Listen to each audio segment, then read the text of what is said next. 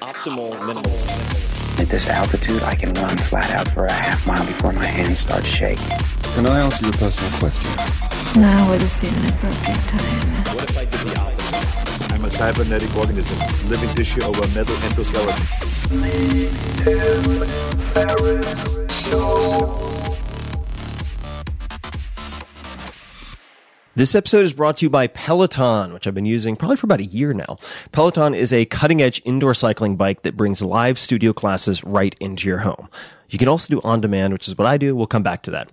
So you don't have to worry about fitting classes into a busy schedule or making it to a studio or gym with a hectic or unpredictable commute. I, for instance, have a Peloton bike right in my master bedroom at home, and it's one of the first things I do many mornings. I wake up, I meditate for a bit, then I knock out a short 20-minute ride in my undies. Hard to do that at the gym. Take a shower, and I'm in higher gear for the rest of the day. It's really convenient and has become something that I look forward to. So you have a lot of options. For one, if you like, you can ride live with thousands of other riders across the country on an interactive leaderboard to keep you motivated. There are also up to 14 new classes added every day with more than 8,000 classes on demand. And you can pick based on length, 45 minutes, 20 minutes, whatever, music, hip hop, rock and roll, or say low impact versus high intensity or interval. You can pick the class structure and style that works for you. And in my case, I quite like Matt Wilper's, and I tend to do on-demand and listen to a lot of and watch many of the same classes over and over. But I'm kind of promiscuous and also enjoy classes from a lot of the other instructors. They have, Peloton, an amazing roster of incredible instructors in New York City with a whole range of styles and personalities, so you can find what you're in the mood for. You also get real-time metrics that you can use to track your performance over time, and that will help, I would say, catalyze you to beat your personal best. Now, that all sounds good, right? Gamification, yada, yada, yada. I didn't think that it would work for me or in any way incentivize me, but they really 100% hit the nail on the head. I was very, very impressed with how motivating it was.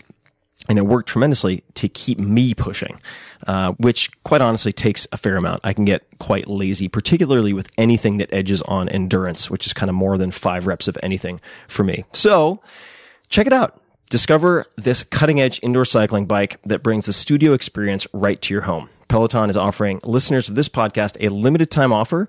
Go to onepeloton.com. That's O-N-E, Peloton, Peloton.com, and enter the code TIM, all caps, at checkout and get $100 off of accessories with your Peloton bike purchase. So, get a great workout at home anytime you want. Check it out. Go to onepeloton.com and use the code TIM to get started. This episode is brought to you by LegalZoom, which more than 2 million Americans have used to help start their businesses. Past guests even, such as, WordPress lead developer, CEO of Automatic, Matt Mullenweg, now valued at more than $1 billion, have used LegalZoom to help with their business needs, specifically in his case to form his company. But LegalZoom isn't just for launching your business. Their services include everything from helping you to manage changing tax laws, reviewing contracts, creating NDAs, non-disclosure agreements, important stuff, handling lease agreements, and assisting with really any other legal challenge, hurdle, inconvenience that typically takes time and effort away from running your business. The best part is that you won't get charged by the hour because LegalZoom isn't a law firm, so they won't be running the clock up and spinning circles just to raise your bill. Instead, they just ask you to pay one low upfront price for whatever it is that you're looking to get, a la carte style. So visit LegalZoom.com and check out their business section for all of their services. And if you want special savings, that's the terminology in the copy that they suggest. I don't know what the special savings is, folks, but it's titillating. If you want special savings, enter promo code TIM, T-I-M, at checkout. Capital T, lowercase I-M. Again, take a peek, LegalZoom.com, and enter promo code TIM.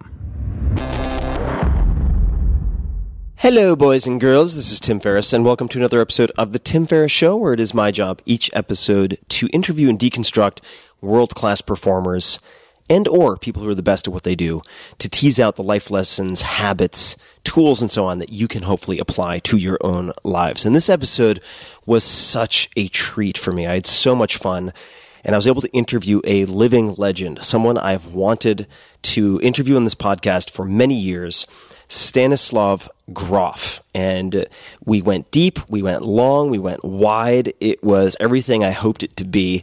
Stanislav Grof, MD, otherwise known as Stan Grof. Stanislav is spelled Stanislav, is a psychiatrist with more than 60 years of experience in research of holotropic states of consciousness. And we'll define what that means in the interview. But suffice to say for now, it is a large and important subgroup of non-ordinary states that have healing, transformative, and evolutionary potential. And we will explore all of that. Previously, he was principal investigator in a psychedelic research program at the Psychiatric Research Institute in Prague, Czechoslovakia, chief of psychiatric research at the Maryland Psychiatric Research Center, assistant professor of psychiatry at Johns Hopkins University in Baltimore, Maryland, and scholar in residence at the Esalen Institute. In this very wide-ranging conversation, we cover a whole lot of things, including some stuff that he has not gone over previously. So among others, some of his main takeaways after supervising or guiding roughly 4,500 LSD sessions, that is, LSD-assisted psychotherapy sessions. The place and role of so-called wounded healers. Limitations and uses of traditional psychoanalysis and talk therapy. Similarities, or some similarities, between holotropic breathwork and MDMA use, or the applications of MDMA. Stories of very odd synchronicities and the seemingly impossible. We get into some very hard to explain reports and phenomena, to put it very, very lightly. Stan's strangest personal experiences on psychedelics, and what Stan believes humanity most needs to overcome division and destruction. Currently, Stan is professor of psychology at CIIS, that's the California Institute of Integral Studies in San Francisco, and conducts professional training programs in holotropic breathwork and transpersonal psychology, as well as gives lectures and seminars worldwide. He is one of the founders and chief theoreticians of transpersonal psychology as a field, and the founding president of the International Transpersonal Association, ITA. His publications include more than 150 articles in professional journals and books like Psychology of the Future, The Cosmic Game, and Holotropic Breathwork, among many others. You can find him online, and I will link to this and everything in this episode in the show notes at tim.blog/podcast. You can find him online at stanislavgrof.com. Now, one more thing before we get to the interview, and I'll try to keep this short. Please, please, please, if you're a listener of this podcast, if you like what you hear, I invite you and ask you, please, to subscribe to the podcast, and you will get notified whenever I release a new episode. For many reasons, and a lot of technical reasons, this is very, very helpful to me and my podcast team. It helps us to get hard-to-reach guests and do much more. It takes 10 to 30 seconds. So all you have to do is search for The Tim Ferriss Show. You can misspell it, doesn't matter, in iTunes or on your phone, in the app you use, like Apple Podcasts, Overcast, Stitcher, CastBox, whatever. When you see my face and The Tim Ferriss Show, click on it and click subscribe. That's it. Super easy. If you can spare the 10 to 30 seconds, thank you for pausing this episode briefly to do that. It really helps us to do bigger and better things for you all. And with that said, please enjoy this interview. I hope you enjoyed as much as I did with the one and only Stan Grof. Stan, welcome to the show. Thank you very much, Tim. Thank you for having me. It's and such an before we honor. start, I would like to thank you for everything you have been doing for raising consciousness on this planet. It has been amazing, and it's a great honor and pleasure for me to be on your show. Oh, thank you so much. I could not be more excited to be speaking with you right now, and we said hello via video just a few moments ago, and I certainly have only become more excited to have this conversation because of our introduction, Jack Kornfield, one of the sweetest humans I know. And I have many questions and many topics. So thanks, of course, to Jack for making the introduction. And by this time, people would have already heard some of your biographical information that I would have read. But I suppose we should start maybe at the beginning and ask you how you first became interested in psychedelics. Well, the situation was I became initially very excited about psychoanalysis, And as a result of it, I went to medical school. And in my fourth year of medical school, I was going to the psychiatric department already as a volunteer to get some sense for the discipline. And this is where we got from Sandoz a supply of ampules of Delisite, of LSD. And it came with a letter talking about the history, about the famous self-experiment of Albert Hoffman and the bicycle ride and all that. And they were asking us if we would like to experiment with that substance and let them know if there was any legitimate use for it in psychiatry and psychology. And my preceptor, Docent Robíček, who was very interested in LSD, but he didn't have time to sit, for 6 or 8 hours with his patients, with the experimental subjects. So he was using several of us as kind of gophers. We were sitting in these sessions and we were keeping the records. So I actually started my exposure to LSD already in 1954. But unlike at Harvard, students were excluded, so I couldn't have my own session until I graduated from the medical school. And by that time, my appetite was whetted, so I was sitting in these sessions of psychologists, psychiatrists, artists, and hearing all these fantastic stories about the experiences that they had, but I had no access to it. What application were you looking at initially? What was the structure? Or the initially it was just a kind of it was just a phenomenological research, just giving it to different people and seeing what it does.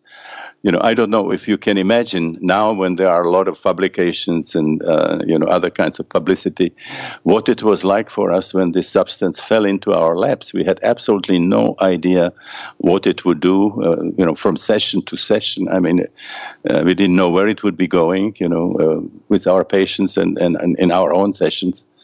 So it was quite an exciting adventure. I spent several years actually doing 2 sessions a day. I would get up early, do a session, and about 2 o'clock, I started another one. And I had a department where I had 18 beds, and all the patients were getting LSD, so they were really familiar with the states, and all our nurses had training sessions.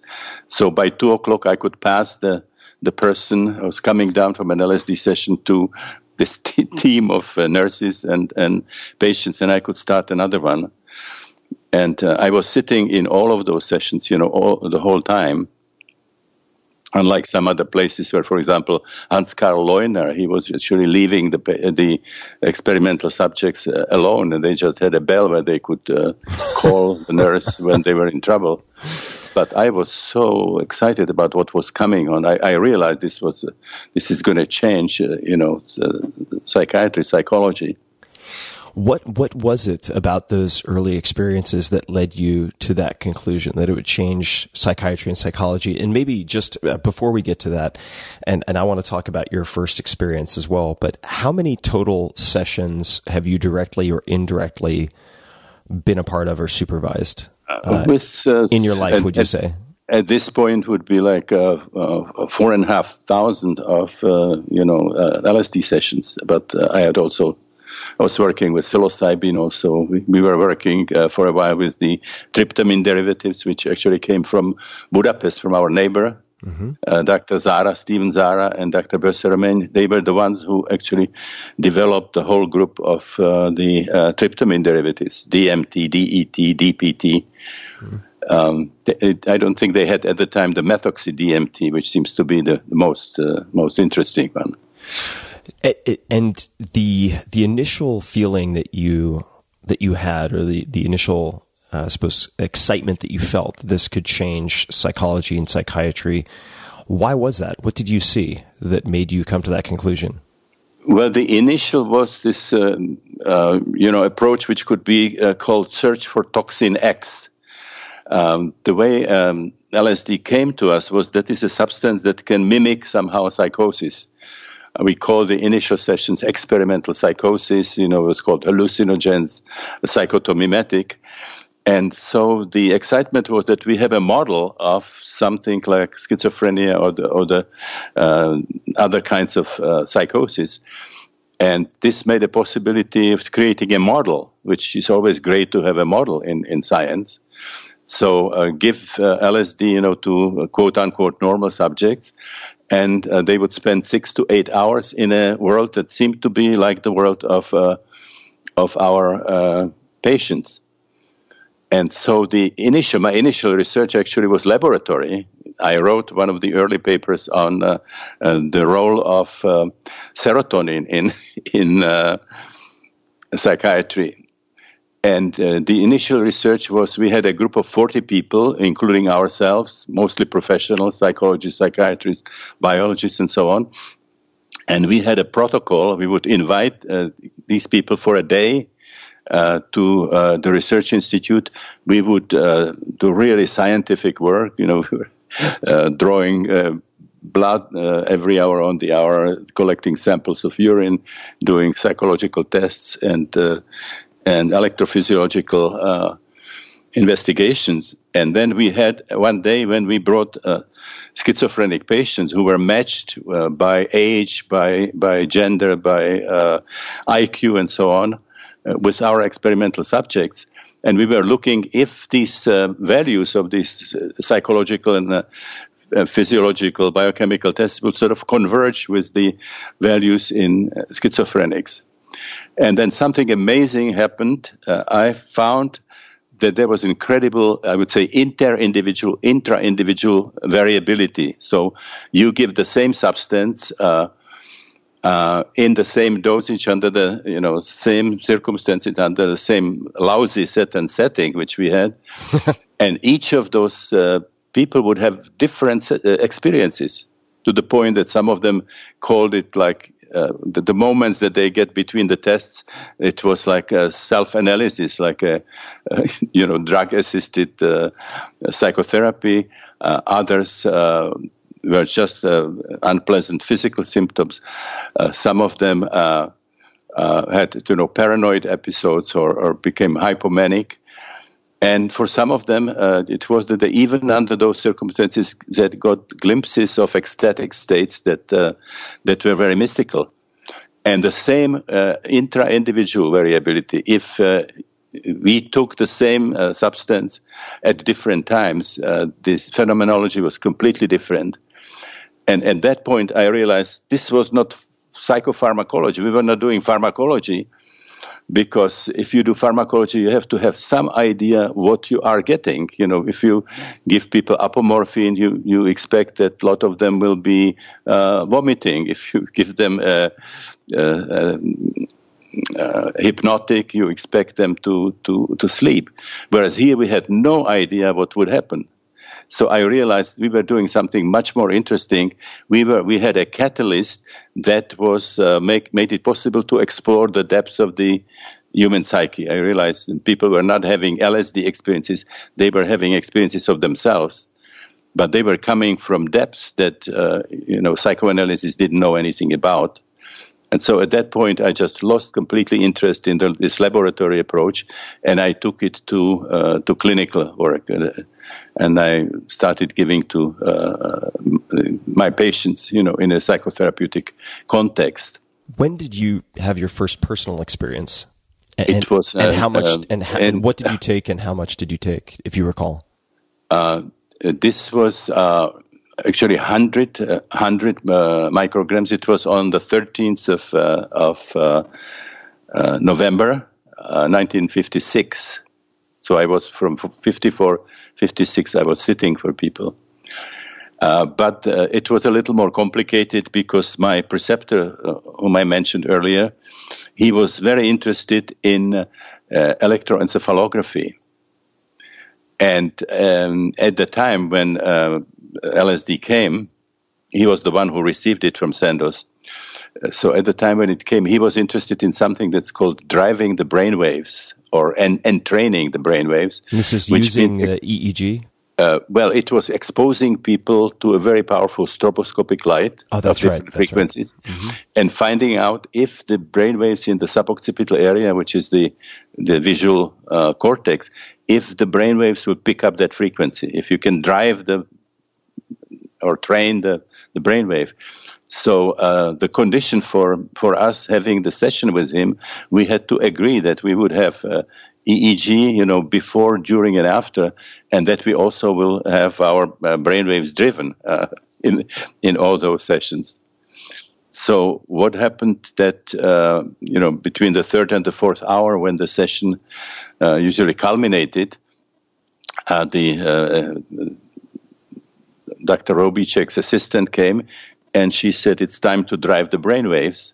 So she took me to a little room.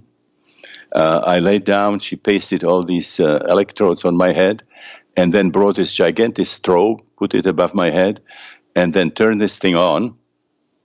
And in the next moment, there was light like I had never seen. I couldn't even imagine existed. My only concept there was, this is what it must have been like in Hiroshima, where the thing went off, Right. Today, I think it was more like Dharmakaya, the primary clear light from Bardo Thodel, from the Tibetan Book of the Dead, that we see at the moment of our death. But what happened is my consciousness was catapulted out of my body. I lost the research assistant, I lost the clinic, I lost Prague, I lost the planet. And I had the feeling that I actually extinguished in the form that I knew myself, but also the sense that I somehow became everything there was. I became all of existence. As you know, you must have heard it quite a few times that these states are considered ineffable. It's when you start trying to describe them, you find out that we just simply don't have language. Our language is developed, to communicate about things from everyday life. And in my later experiments, some of the sophisticated patients actually tried to use language from cultures that knew something about consciousness, like using, from Hinduism, from, Tibetan Buddhism, from Taoism. So they were talking about, Nirvikalpa Samadhi, Samikalpa Samadhi, Kensho, Satori, using terms like Maya and so on. Because we simply don't have, technical terms for these states. So these experiences of mystical states are full of paradoxes. Paradoxicality is one of the characteristics. So you can have the feeling that you became nothing, but by becoming nothing, you actually became of existence.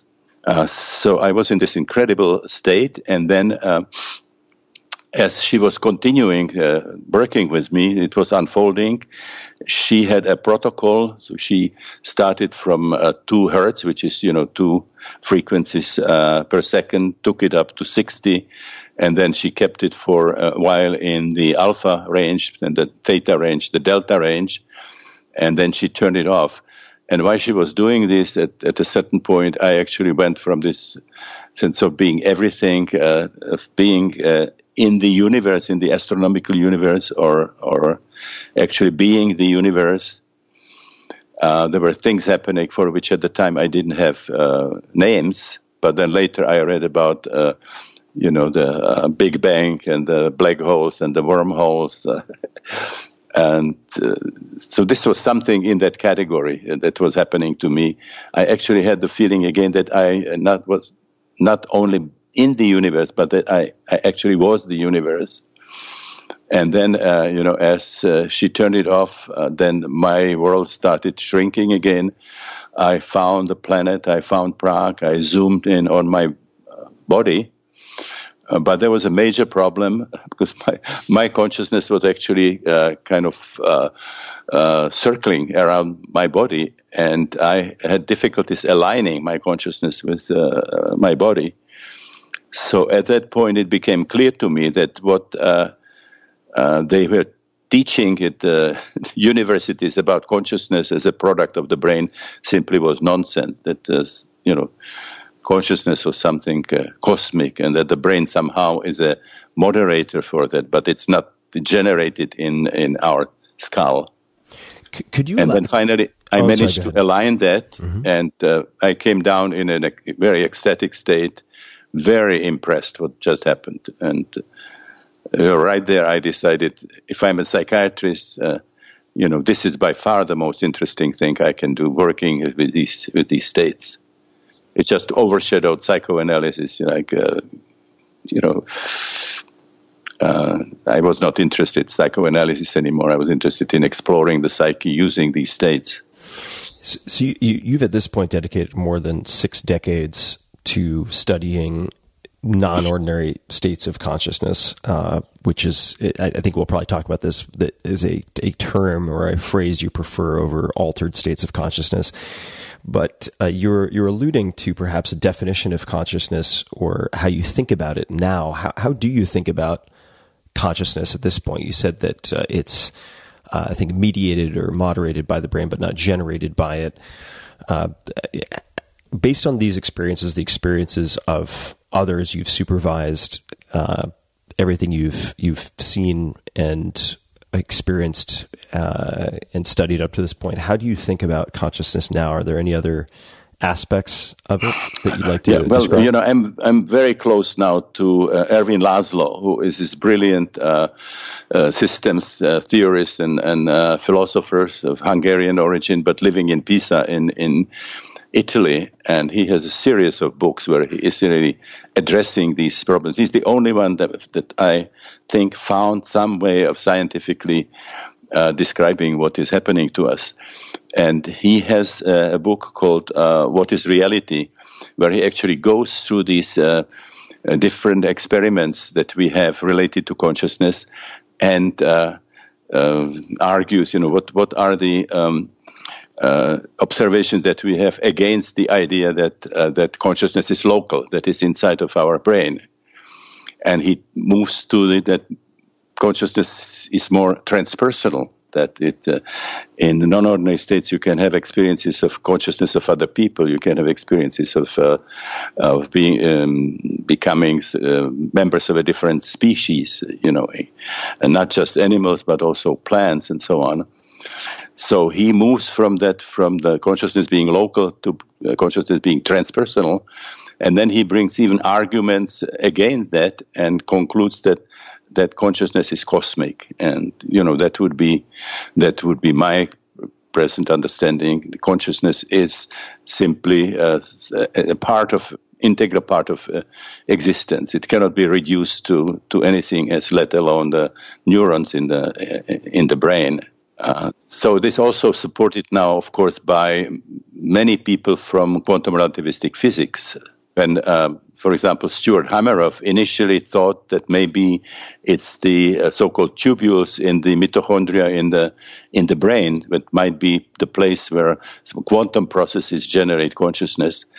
And then later he sort of took it back, and he says now, according to him, consciousness is simply a property of the universe that can be traced back to the Big Bang in the form of proto-consciousness. There's a term that people often associate, of course, rightly with you in association with consciousness, and that is holotropic states of consciousness. And I'd love to jump into that because, and also just as a side note for people listening who are wondering what the applications of these non-ordinary states might be, or how they've been utilized. There are many. It appears to me that there are many, many different ways to utilize this. There's certain multiple Nobel Prizes associated with it: Kary Mullis, Francis Crick, and the co-discovery of the double helix. And then there are, well-known entrepreneurs and so on, like Steve Jobs. But what does holotropic refer to? A holotropic state of consciousness? Thank you. It's a great question. Well, I have so far we have been using the term non-ordinary states of consciousness, which is better than what psychiatrists, British and American psychiatrists are doing, calling it altered state. I really dislike that term, although it was coined by a good friend of mine, Charlie Tart. because it suggests somehow that there is a correct way of experiencing ourselves and the world, and that's somehow disturbed. I always have to think about veterinary medicine. We had our dog altered, so I feel too much respect for these states to call them altered. And even the state non-ordinary is really not accurate, because there are many non-ordinary states that have not the properties that the holotropic states would have. So I use the term holotropic for a special large subcategory of non-ordinary states that have healing potential, therapeutic potential, that have, according to my experience, transformative potential, that have what we call heuristic, H-E-U-R, which means when you work with these states, you run into a lot of paradigm-breaking observations that challenge the whole way of thinking, not just in psychiatry, but in materialistic science. And then I believe they also have evolutionary. In other words, I think they would, if people would systematically use them, I think we would almost become another species. People work through a lot of aggression. It's replaced by compassion. They have the experience of tremendous ecological sensitivity. They discover that we are deeply embedded in nature and that we cannot do anything to nature that doesn't damage us. They start seeing violence as an unacceptable way of solving problems. They have a sense of being actually global citizens rather than being Czechs or Russians or Americans. They start seeing themselves very much the way it happened to the astronauts, who had the possibility of actually seeing the planet from the moon or from space. So this is my term that I coined because I realized that psychiatry does not have that kind of distinction. So I coined it myself. It's a kind of a verbal hybrid. It's a neologism, as we call it, that comes from the Greek language, where holos means whole, and trepein means moving in the direction of something. I usually refer to the word heliotropism. Helios means sun, and heliotropism is the property of plants to always orient themselves towards the sun, always follow the sun. So literally this means moving toward wholeness. When I use that term, there's usually somebody who say, what do you mean moving toward wholeness? Aren't we whole already the way we function in everyday life? And I would have to say no. On the basis of my experiences, we're using only a small fraction of our experiential potential when we are in the ordinary states. So maybe I just give a few examples of holotropic states so people have a sense what I'm talking about. Yes, please. So one category when you would find states that I call holotropic would be the initiatory crisis of shamans. The career of most shamans begin by a spontaneous experience of traveling into the visionary experience of traveling into the universe, traveling into the underworld first. They have the experience of being exposed to some ordeals. They experience a lot of emotional, physical pain, and they experience annihilation, and then experience of psychospiritual death, rebirth, that's followed by this journey into the supernal realms. And in this initiatory journey, they heal themselves, typically. Anthropologists call shamans the wounded healers, and they also learn how to heal. So when they then manage to come back and they ground the session, they use holotropic states in their healing. When they heal, they either go into a non-ordinary state or they induce them in their clients, or both shamans and clients get into this holotropic state. So that's a major category. The second one is what you see in so-called rites of passage. This is the term that was coined by a Dutch anthropologist, Arnold van Gennep, that's Gennep, who studied many native cultures, and he found out that they all at the time of important biological or social transitions, perform very powerful rituals when they also induce these holotropic states in different ways. Many of those cultures, even with psychedelic plants or psychedelic materials, in some others using sonic technology, drumming, rattling, and so on. Physical pain, stay in the desert, stay in the high mountains, stay in a cave in the Arctic ice, and so on. And if you study these, the people experience psychospiritual death rebirth, very much like the shamans in their spontaneous initiatory journey. Now, the third important category were the ancient mysteries of death rebirth, like the Eleusinian mysteries or the Isis-Osiris mysteries in Egypt or the Sumerian mysteries of Inanna and Dumuzi.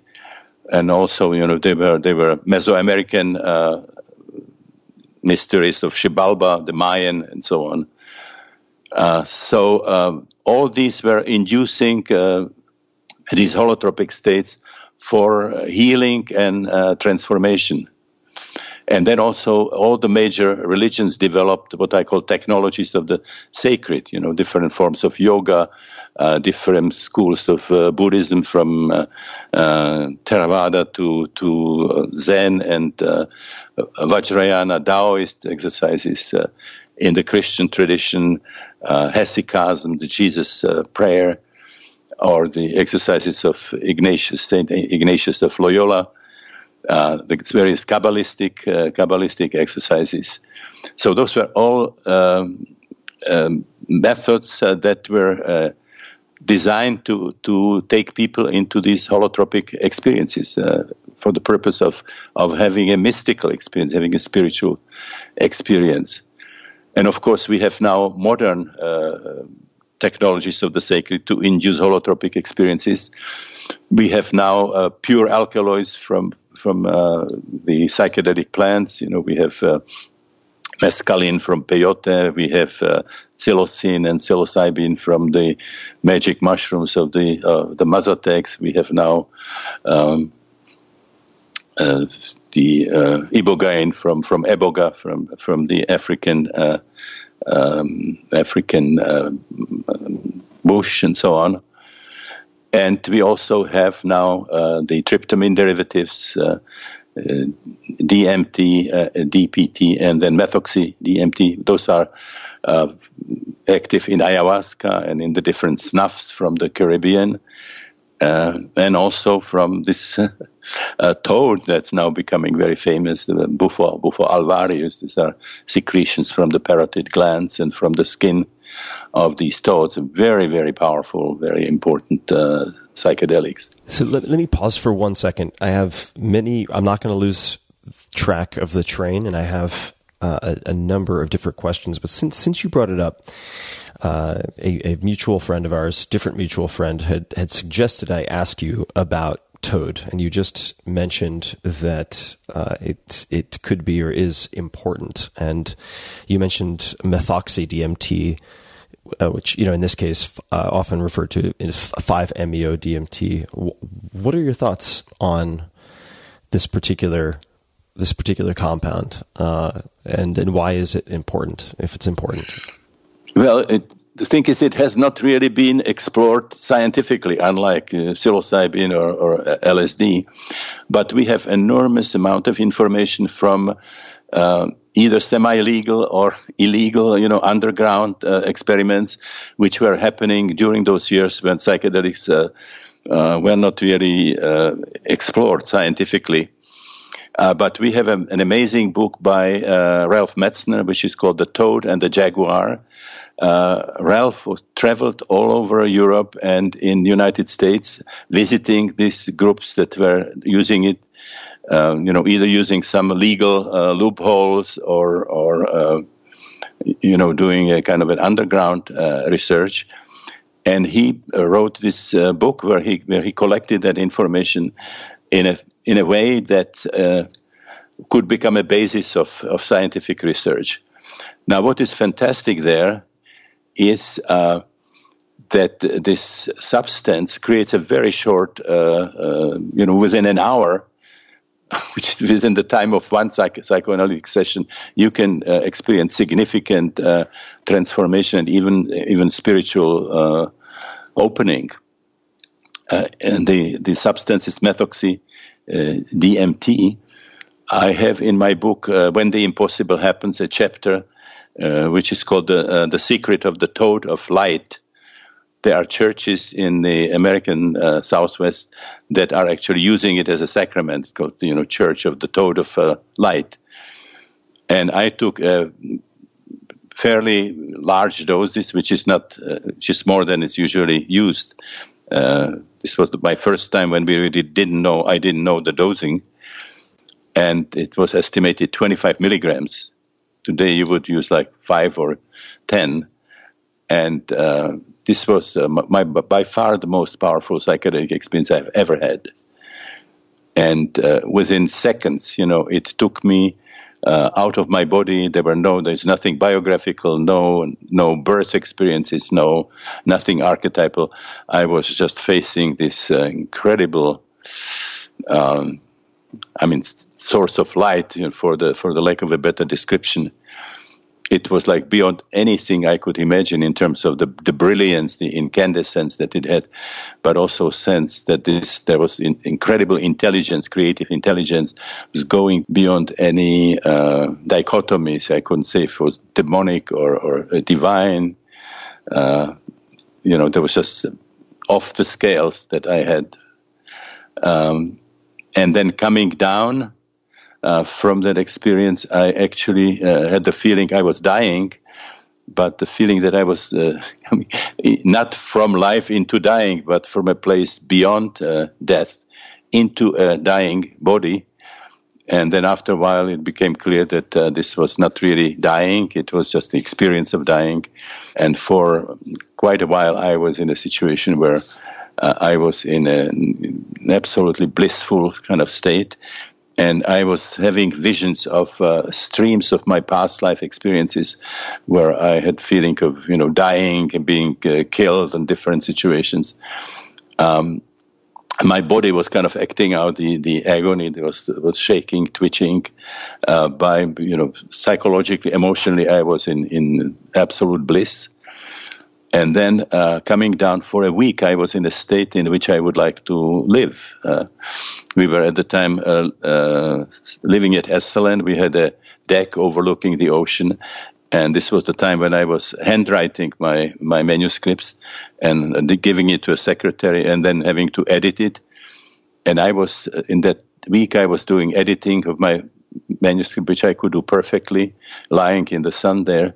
And then I felt I will take a little break. Again, within seconds, I had the feeling of just oneness with the whole environment, oneness with the world. And then I would open my eyes and I could continue editing. But then, of course, the consciousness of the industrial civilization came back. We had to do workshops, travel. So I didn't stay in that state, but my meditations became much deeper, and it was not difficult to get into some version of that state, just through meditation. So I think this would be an amazing substance to try for practical reasons, because you will not find psychiatrists like myself in the in the 60s and so on. Sitting for 6 hours with their patients, but they could certainly do a 1 hour session with the methoxy DMT, and I think significant therapy could be done, within these very short terms. It's also, according to Ralph Metzner's observations, it's a substance where the experience ends very cleanly. There is no sort of lingering on, so there is a very powerful experience, but also a good closure. So anyway, this is my experience with methoxy DMT. Now, of course, it's very, very popular. For example, we had the Transpersonal Conference in Prague, and there were lectures about it, and of course there were people who had access to the towed material to the excretions or secretions of the glands. So it's becoming a very, very popular substance right now. You mentioned therapy a few times in describing your experience with 5-MeO-DMT and the potential, say, within a 1 hour window or something like that, to provide therapy if someone were sitting for someone experiencing this. And that I want to tie that into a comment that you're very famous for having made, and I think it was in your first book in 1975, Realms of the Human Unconscious, in which you mentioned that LSD could become for psychiatry what the microscope was for biology and medicine, and what the telescope is for astronomy. And what I'm curious about is, I suppose, A, why you say that, but then B, is there still a place for psychoanalysis, traditional psychoanalysis or psychotherapy in combination with some of these psychedelic compounds? Because it seems to me that the perhaps some of the value that people derive from these experiences or don't derive from these experiences is dependent quite a bit on what happens beforehand and what happens afterwards. But I just love to hear you, I suppose, clarify what you mean by LSD becoming for psychiatry, what the microscope is for biology and the telescope is for astronomy, and then B, if therapy still has a place in combination with these experiences. Yeah, another wonderful question.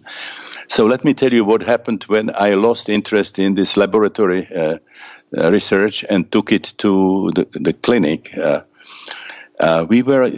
You mentioned in your interview with Michael Pollan, there are these two forms they've been using LSD and other psychedelics, the psycholytic and the psychedelic. The psychedelic is using large dosages, fully internalized with headphones, eye shades, and the method that was used mostly in Europe, but also by some American therapists, is called psycholytic, which is sort of dissolving the psyche, dissolving the tensions, conflicts in the psyche, and so on.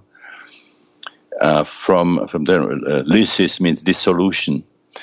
And so I started it with using sort of medium dosages, maybe 150, maybe up to 200 at the beginning. And what happened was absolutely fascinating, because I saw intensification of the symptoms that the patients were having, but then the process automatically took us to the different layers of traumatic experiences that were actually underlying that disorder. And layer after layer, then I came up with the concept of coexistence, system of condensed experience, where each symptom had like a history, has a series of layered experiences behind it. And so it was a process of exploring the different layers of the psyche. One of my patients called it onion peeling of the psyche. Another one called it chemoarchaeology. So you could really explore the different layers of the postnatal biographical level. This is what Freudian analysis is about. But the problem is it didn't stop there. Then each of those coexistence also had a contribution from the trauma of birth. So even if we're using these lower dosages, as we were going on, it took us to birth. And at that point, suddenly people started experiencing that they are trapped, they're caught, they are in a situation of no exit. They had the feeling they're getting crazy, they are dying, and so on. And my psychiatry and my psychoanalytic training did not prepare me for that kind of thing. And it took a while, including my own experiences, to realize there was a powerful record of biological birth in there. So what we activated actually in the psyche was what I call now self-healing intelligence of the psyche. You see, the process spontaneously was taking us to the sources of these emotional and psychosomatic symptoms. It also created automatically a mapping of the psyche. So for a while, I was just collecting these reports from the patient, my own records and people's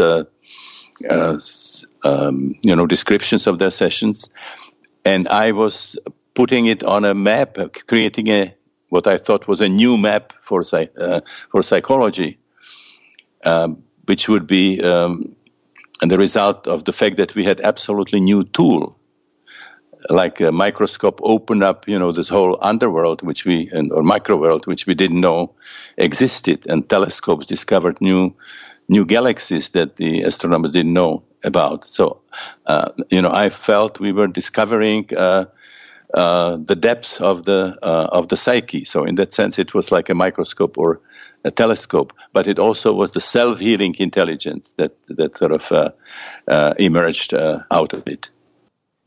And do you find... Now, when I finally got the map together... Yeah, please. Oh, no, I was just going to say, please continue. I was just going to ask about if there are adjunct therapies or things that you would add to the beginning, the pre-psychedelic experience or post-psychedelic experience, but I don't want to interrupt your train of thought. Well, just a couple of sentences. So the new map which I created, which I thought was new, had the biographical level, which it shared with psychoanalysis and current psychiatry, because, however much Freud was criticized, the psychiatry accepted his idea that the newborn is a tabula rasa, is a clean slate, that there's nothing of interest for psychologists, psychiatrists that precedes birth. And this was a major discovery. There is a powerful, powerful record of birth. And when you become aware of that fact, you have to radically transform thinking in psychiatry.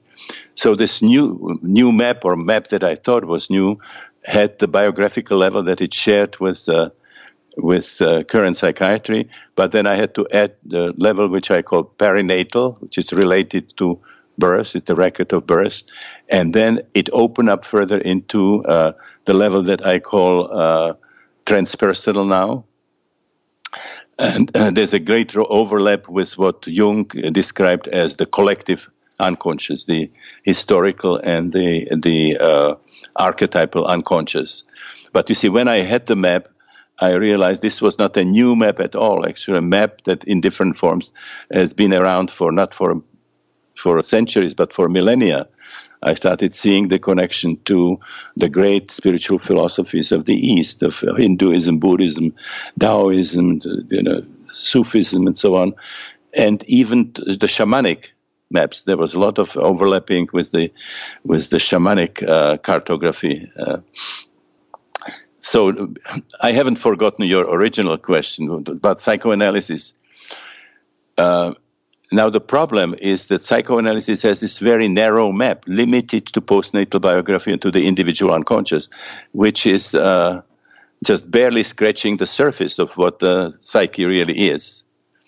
So if you would do psychoanalysis, you would have to expand the conceptual framework very, very radically, because otherwise, if you would get to something like perinatal experiences or transpersonal experiences, you would not have any map if you use just Freudian psychoanalysis. So it's not the question of the technique. I think, in my understanding, Freud was actually on the right track. He was asking questions like, why do we have hysteria? Why do we have phobias? Why do we have obsessive-compulsive neurosis? Why do we have perversions and so on? He was tracing it back, but unfortunately his map was very superficial. He did not have access to the perinatal level, to the transpersonal level, so he ended up with conclusions that then sometimes seemed absurd, like suicide is killing the introjected bed breast of your mother and so on. And then there was a tendency just to move away completely and not ask the questions about etiology. That Freud's genius was trying to understand, why do we have certain kinds of symptoms. Why do we have anxiety? Why do we have depression? Why do we have suicidal tendencies and so on? And was looking for rational understanding for this. But he took it only not even halfway. Had he had access to the perinatal level, he would have gotten much more convincing understanding. Why do we have depression, different forms of depression? Why? What does it mean when people want to kill themselves in a way that is non-violent as compared to people who have the tendency to commit violent suicide and so on? So if you expand the cartography and you add the perinatal level and the transpersonal level, you can continue this psychoanalytic work actually and get some reasonable, quite convincing answers. Why do we have certain kinds of symptoms? Why do they cluster in what we call syndromes and so on? And it also opens up a new, radically different approaches to psychotherapy, which would have to be experiential. If the roots of emotional problems are not just postnatal, but also perinatal and transpersonal, you cannot reach it by talking. You would have to actually use experiential psychotherapy of the kind that started in the 60s, developed within humanistic psychology.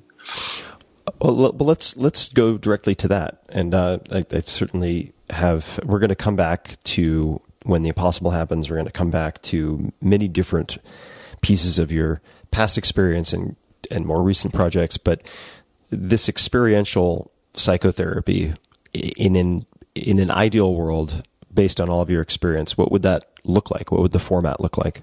Well, we are talking about psychedelics. So one would be psychedelic-assisted psychotherapy when, people would have sessions, and then you would use talking, helping them to integrate, helping them to understand. So there would be, focus in the therapy would be on the experience, but also it would be at the same time very much what it was for Freud. It would be exploration of the psyche, getting to know the dimensions of the psyche, the different levels of experiences, and so on. But now we have powerful non-drug experiences that can actually take you to those levels, to the perinatal level, to the transpersonal level. So my late wife, Christina, and I developed what we call holotropic breath work, where you use very simple means, which is faster breathing, some powerful evocative music, a certain kind of body work, and then we also use art. We use mandala drawing and sharing groups. And people have access to not just to the postnatal biographical level, but also to the perinatal and to the transpersonal level. So there are both pharmacological and non-pharmacological ways of accessing these levels that have the deepest roots of emotional and psychosomatic problems. So I'm really glad you brought up holotropic breathwork, which is, as you mentioned, a non-pharmacological or non-exogenous way of inducing these holotropic states, which I've experienced 3 times in different workshops for holotropic breathwork, and I went into it, I'm not going to lie to you, skeptical as someone with psychedelic experience that it could achieve anything comparable. And I was really stunned by just how powerfully you can induce these non-ordinary states using breath work, and what I observed in other people in the rooms as well, who many of which were skeptical as I was at the time. So two questions to dig into, both the I suppose psychedelic or entheogen-assisted, and then the holotropic breathwork approach. What psychedelic materials in what dosages would you potentially be using? With what frequency? Would it be once a week, twice a week? Would it be determined by the patient? Would it be psycholytic dosing, or would it be psychedelic dosing? How would you think about that piece of the puzzle? I wouldn't do psycholytic therapy, although I very much value the information that I got from it, the self-healing intelligence of the psyche, the coax systems, and just discovery of the dimensions that are on that expanded map, being taken to the perinatal level and then to the transpersonal level. I also have a lot of interesting observations.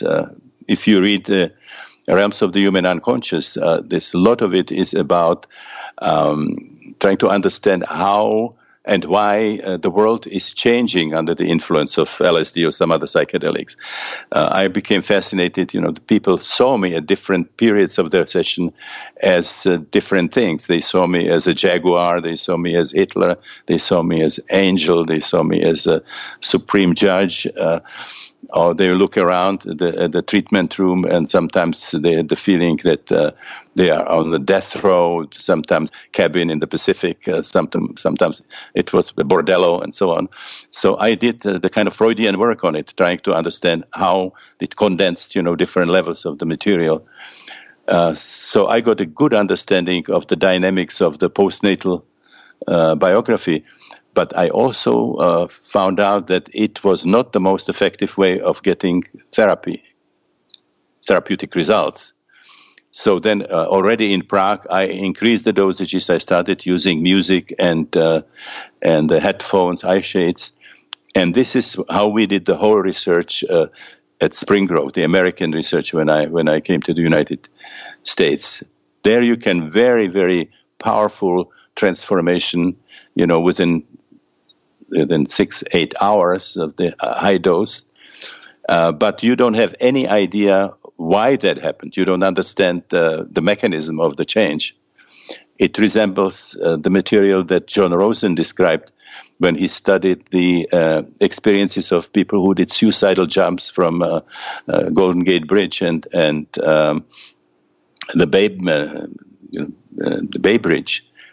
He found that people who survived it, which is about 1%, they usually survived it unscathed, and they experienced powerful transformation within the 3 seconds that it took to get from the railing to the surface of the water, and then maybe about 8 minutes in cold water before they were rescued. Again, powerful changes that, you wouldn't achieve by years of psychoanalysis, but there was no understanding what happened. Now, with this history of the psycholytic therapy, I have now some idea about what is happening in these high-dose sessions, but in a very condensed, very rapid way. So, by high dose, what does that generally mean? Say it once more. Oh, by high dose, how many micrograms would you generally be using? Okay, I would probably use now dosages like 300 or even 400 micrograms, which might be in some instances, not very frequently, might be a challenge management of the session. But you generally get much more powerful transformation, also cleaner. Actually, if you use smaller dosages, there is a tendency sometimes to actually activate what happens, and people have more of a chance to resist it if there are areas that they don't want to go into. So I consider the high dosages, if there's proper management, to be more effective therapeutically. Mm-hmm. Great. So I would use now the smaller dosages if we continue the exploration of the psyche. That's where lower dosages are certainly very useful. And I'm very sorry that this is not happening with psychedelics in this new renaissance, that we don't continue the Freudian work where we are trying to go to find what the roots are, trying to understand the etiology. Now, in this later DSM, the Diagnostic and Statistical Manual, they moved completely from any question of etiology. They now just describe the symptoms. They use what they call neo-Kraepelian approach. Emil Kraepelin was the person who did the first diagnosis in in psychiatry at the turn of the 19th and 20th century. This dementia praecox, which was the original name for schizophrenia, and manic depressive disorder. Those were the first two diagnoses in psychiatry. And what he did, he just simply described the symptoms that these patients have. And now the tendency in psychiatry is to go to the neo-Kraepelian. Like in the DSM, you don't ask the question, why do we have depression? Why do we have suicidal tendencies? Why do we have different psychosomatic disorders? It's just simply describing the symptoms. And I think there is tremendous field of discovery which would be doing individual cases. Like initially in psychoanalysis, you had, I think, about 1,500 psychoanalysts all over the world who were seeing their patients, and they were describing what they observed. And it was published in journals and so on, until they ended up with the psychoanalytic understanding of emotional and psychosomatic disorders. You find in Otto Fennichel's book the psychoanalytic theory of neurosis. So we need to continue that kind of work. This would be something for psychoanalysts to do, to continue Freud's exploration of the psyche, trying to understand the psyche, understand why we have symptoms and syndromes, but not keeping it just on the postnatal level.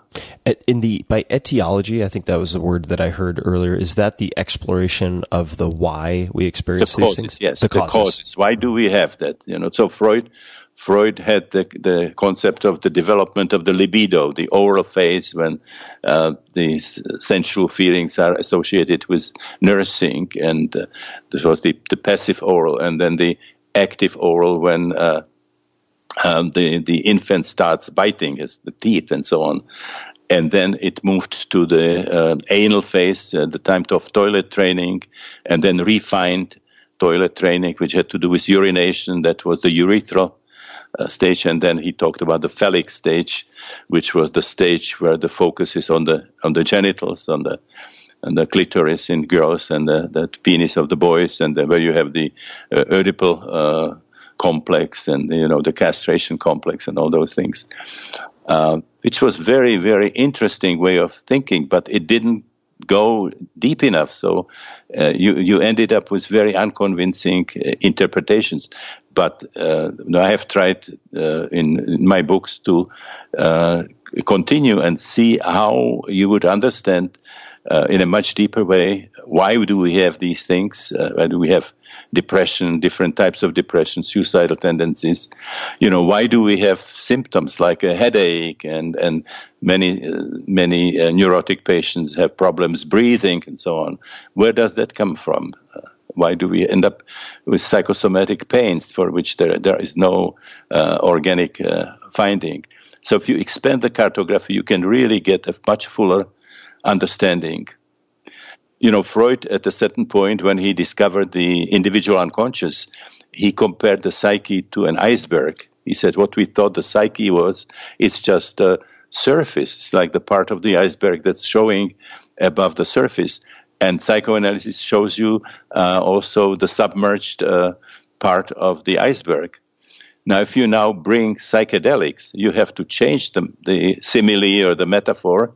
You would have to say what classical psychoanalysis discovered is just barely the surface, is the part of the iceberg that's showing for psychoanalysts. And there is this enormous part of the psyche that remained hidden even for traditional psychoanalysis. So let me ask you this. Joseph Campbell, let me just say one sentence which I cannot resist. Joseph Campbell, the wonderful mythologist with this incredible Irish humor, he put it differently. He said Freud was fishing while sitting on a whale.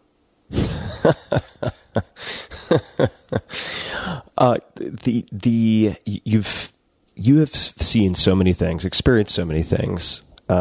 Let's just call it roughly 4,500 different sessions. You've thought of all these different modalities. Looking at my very, very limited personal experience and what I've observed in other people, I've certainly seen, as you have, some incredible examples of transformation, people who have seemingly resolved chronic depression or anxiety disorders, eating disorders, and experienced incredible healing that seems to have a persistent effect after experiencing these deep psychedelic states. I've also observed not a small number of people who collect interesting drug experiences or psychedelic experiences, but don't seem to experience or resolve any deeper healing. What do you think separates those two groups, and how can you increase the likelihood of real healing, real deep healing occurring? Well, then extremely significant is the concept of set and setting. That means who gives it to whom, under what circumstances, for what purpose. That makes a big difference. I have seen people who have taken LSD 100 times, and they didn't discover that it had something to do with their own psyche. It was like going to the movies. They kept their eyes open, and things were floating around. People were making funny faces, like a curious kind of interesting experience, but they had no idea that the way they perceive the environment is actually a result of the projection from their own unconscious. So the one major difference is, do you keep your eyes open and walk around, let alone driving cars, what people have been doing and so on, or doing it in raves where it's an open place where people don't know what they are taking, and the police they know they do something forbidden. Police might show up. This is the worst possible set and setting. So you increase tremendously the risk of these experiences, and you reduce the potential. Mm-hmm. So that's important. So if you come with an intention, the self-exploration, healing. For me, for my first LSD session, it became a spiritual quest. Every one of my experiences, I had about maybe 140 high-dose psychedelic sessions over the years. It might seem like a lot, but it's extended over a period of 60 years. So if you look at it that much, it's not that much.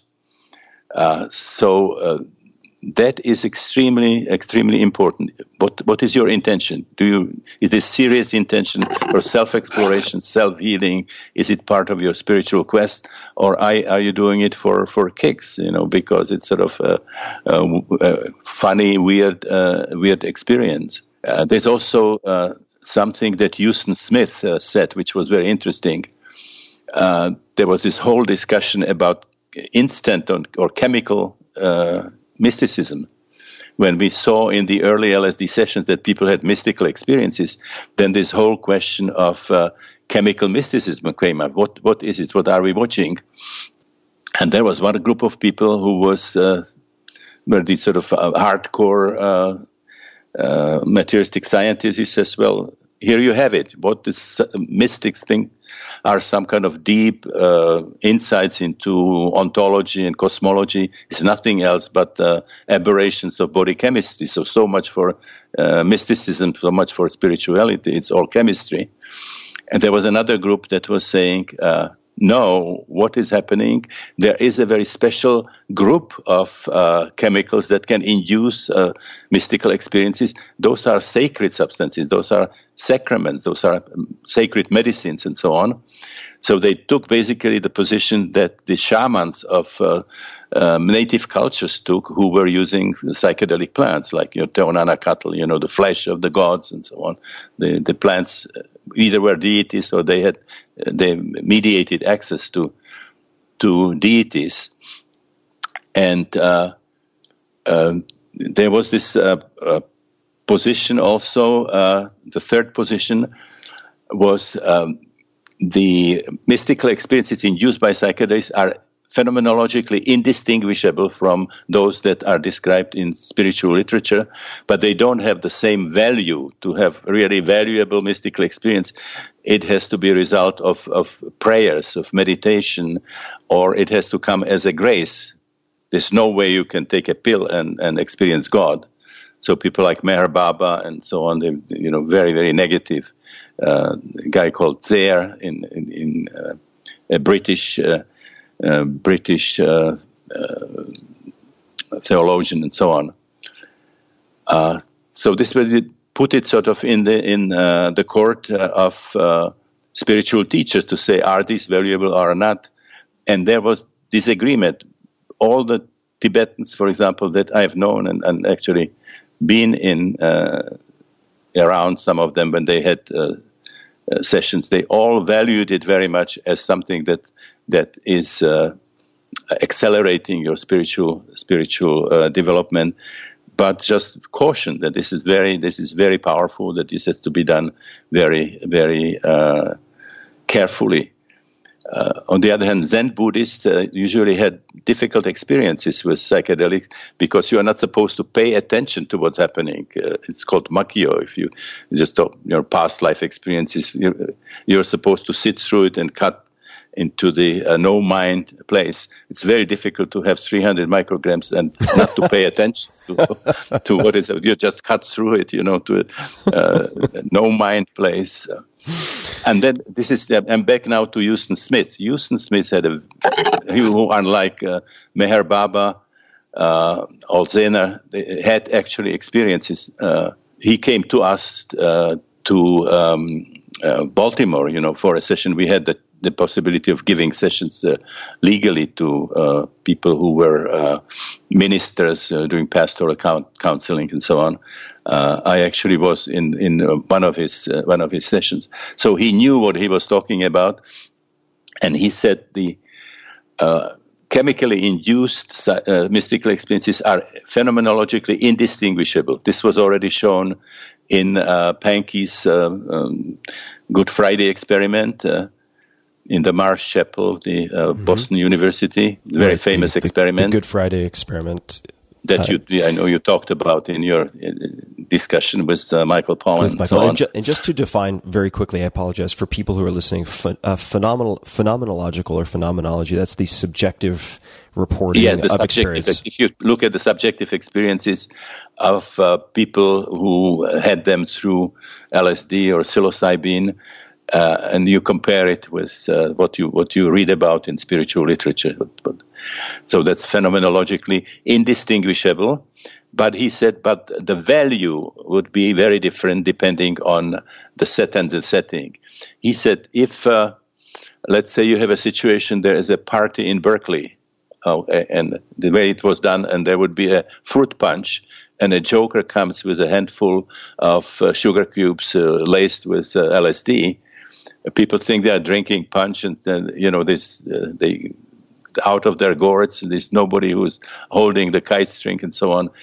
Even under these lousy circumstances, sometimes it can happen that people would have mystical experiences, but it would be completely out of context. They would not know what to do. Would have difficulties to integrate it and become a kind of very likely alien enclave in their life. If it is somebody who is a spiritual seeker, who reads literature, who is doing systematic meditation, and then now hears that this could accelerate, and he would do the sessions, in a proper set and setting, the context, in some kind of a reverential attitude, and would do then afterwards, after the sessions, some reading and continue working on it in meditation.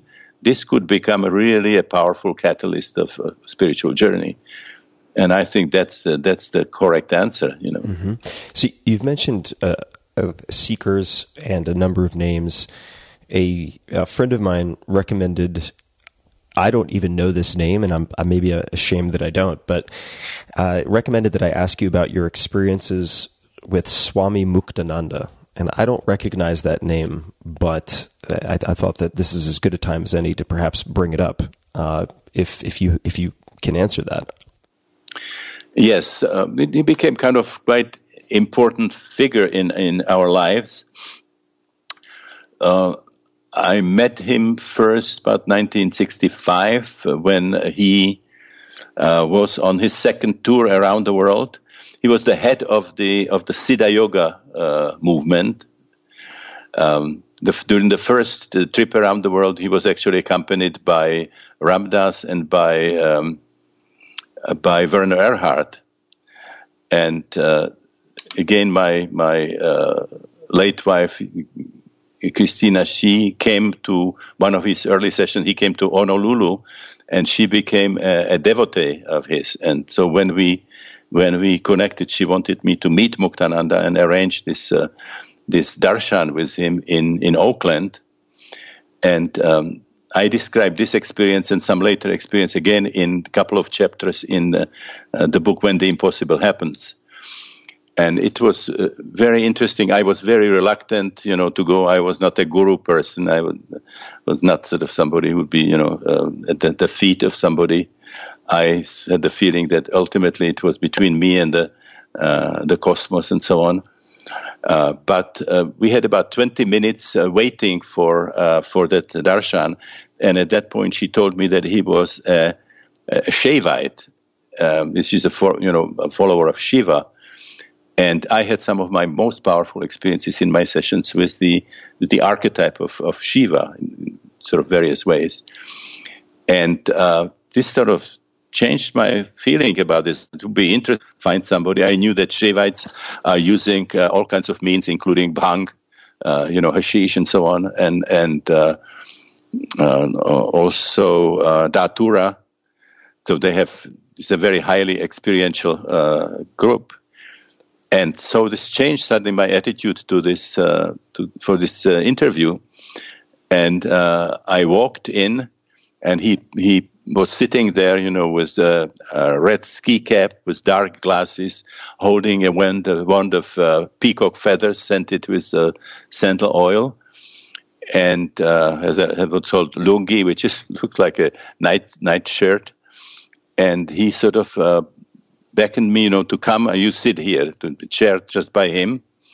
And he turned my head and was sort of took off his or sort of shifted up his dark glasses, which he very seldom did. And he sort of looked into my eyes like he was an ophthalmologist, And the first thing that he said is, "You're a man who has seen Shiva." He says, "This is very good." And this just blew my mind. I just finished, describing my experiences with Shiva and the fact that this was a very important figure. And the first thing that he says is, I can tell you have seen Shiva. And so we had this long interview where I actually asked him about soma, which I was fascinated by. This is this psychedelic plant that was used, in ancient India and was described in Rig Veda. About over 100 stanzas in Rig Veda are dedicated to soma. It was a plant, and it was a beverage that was produced, and some of the descriptions show that those were powerful psychedelic. Half of us is on earth, half of us in heaven. We have taken soma. So we knew that there was a powerful psychedelic, but the secret was lost. And so I asked him, and he said, "Oh yeah, on my birthday, the Vedic priests come down to Ganesh Puri and they do a soma ceremony, and you can come as my guests. I will introduce you." And then he died before we could actually do it. So to make a long story short, then we were walking out of his room, and we were standing at the door, and he looked at us and says, "You come to our intensives. We have two intensives on Kashmir Shaivism, which is kind of a Mahayana branch of Buddhism that started in Kashmir when in the 8th century Rishi had a vision of some rocks near Srinagar, and he went there and exposed some vegetable cover, and there were inscriptions carved in the rock that became then the Shiva Sutras. This was like the Bible of Kashmir Shaivism. So he said, "Come, this is on Kashmir Shaivism." He looked at me and says, "This will be very important, very interesting for you." And so, of course, we did. And when I listened to the Swami who started describing what Kashmir Shaivism was, I had the feeling that he was stealing, sentences and paragraphs from an article which I had written, I think, 1969, which was called Psychedelic Ontology and Cosmology: Observations from LSD Sessions. So the interesting question: what is the common denominator between experiences that people have with LSD, this strange substance that Swiss chemists discovered in Switzerland, and something that was found written on the rock in Srinagar in the 8th century? And so then we started sort of going to these intensives whenever we were near to Muktananda. And then we actually did a large transpersonal conference in Bombay or Mumbai. This was 1982, which was on ancient wisdom and modern science, bringing together spiritual teachers and people from the new paradigm circles like Fritjof Capra and others. So that was our history. Well, we've mentioned the title, When the Impossible Happens, a few times. I figure we might as well jump into it and discuss certainly perhaps the reasons for writing the book, but also some of the stories. I would imagine, well, I would love to hear some of the stories, and I would imagine people listening would love to hear some of the stories as well. Well, Tim, what happened was that our house in the Mill Valley burned down in 2001. And I lost my whole referential library. So it was difficult to write books like I used to, where you have to refer to people's work and take passages of it and so on.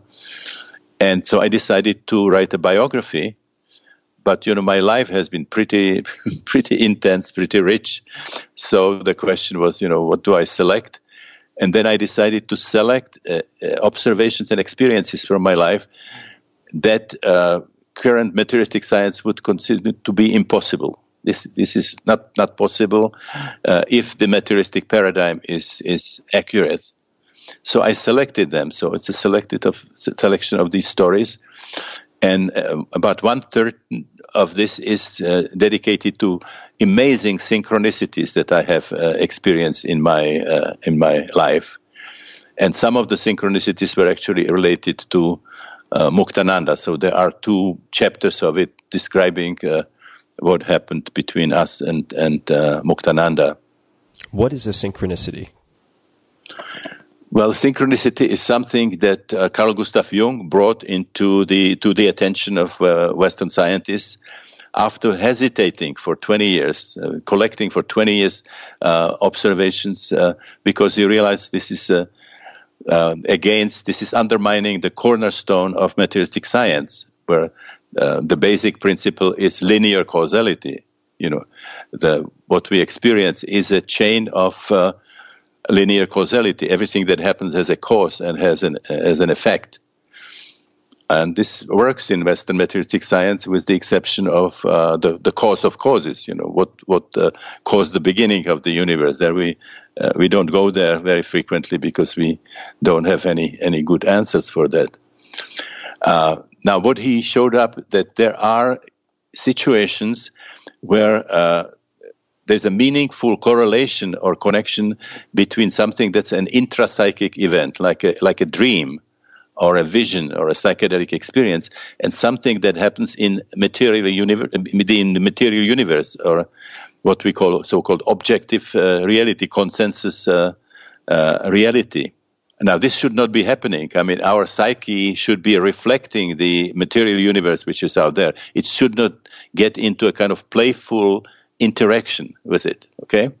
Mm-hmm. So let me just give you a couple of major examples from that book. I am referring to the experience that I had with Joseph Campbell, again, great mythologist, greatest mythologist of the 20th century, probably of all time. And he used to come regularly to Esselen and do workshop, and he went to our workshop, months-long workshops and so on. And we were doing some workshops with him. And in one of these workshops, he was talking about Jung. He was, great supporter and very enthusiastic about Jung. And he mentioned synchronicity. and somebody didn't understand it and said, Joe, could you explain what synchronicity is? And he first gave this official definition of Jung's, this is a meaningful connection across time or space between an intrapsychic event and something that happened in the material world. But he says, I will give you an example.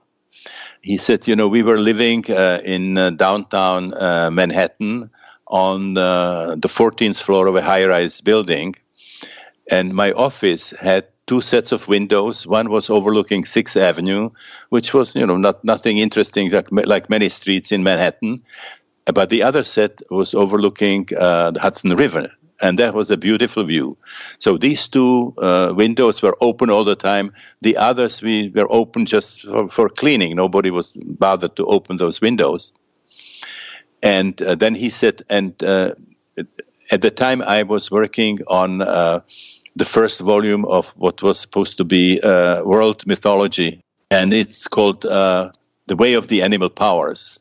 And that first volume is about shamanic mythologies of the world. And then Joe said, and then I was working on the chapter about Kalahari Bushmen. This is Bushmen, living in the Kalahari Desert. And he said that in their mythology, a major heroic figure is praying mantis. And so my desk was covered with papers and pictures related to the mantis and the Kalahari Bushmen. And there was Lauren van der Post's book about his childhood when he had a Bushman nanny. And Lauren van der Post described how this nanny seemed to be communicating with the praying mantis, that they were having sort of conversations, and when with the movements, the praying mantis seemed to be responding to him, or to her. And then said, in the middle of this work, I suddenly had this totally irrational impulse to go and open one of the windows that we never open. And I stuck my head out and turned it automatically to the side. And there on the 14th floor of a high-rise building on Manhattan, there was a great specimen of a praying mantis sort of climbing up the building, and turned his head toward Joe. And he said, I took a close look, and the way Van der Post described it was true. There was something that made the praying mantis look like a bushman. So anyway, so that's his story.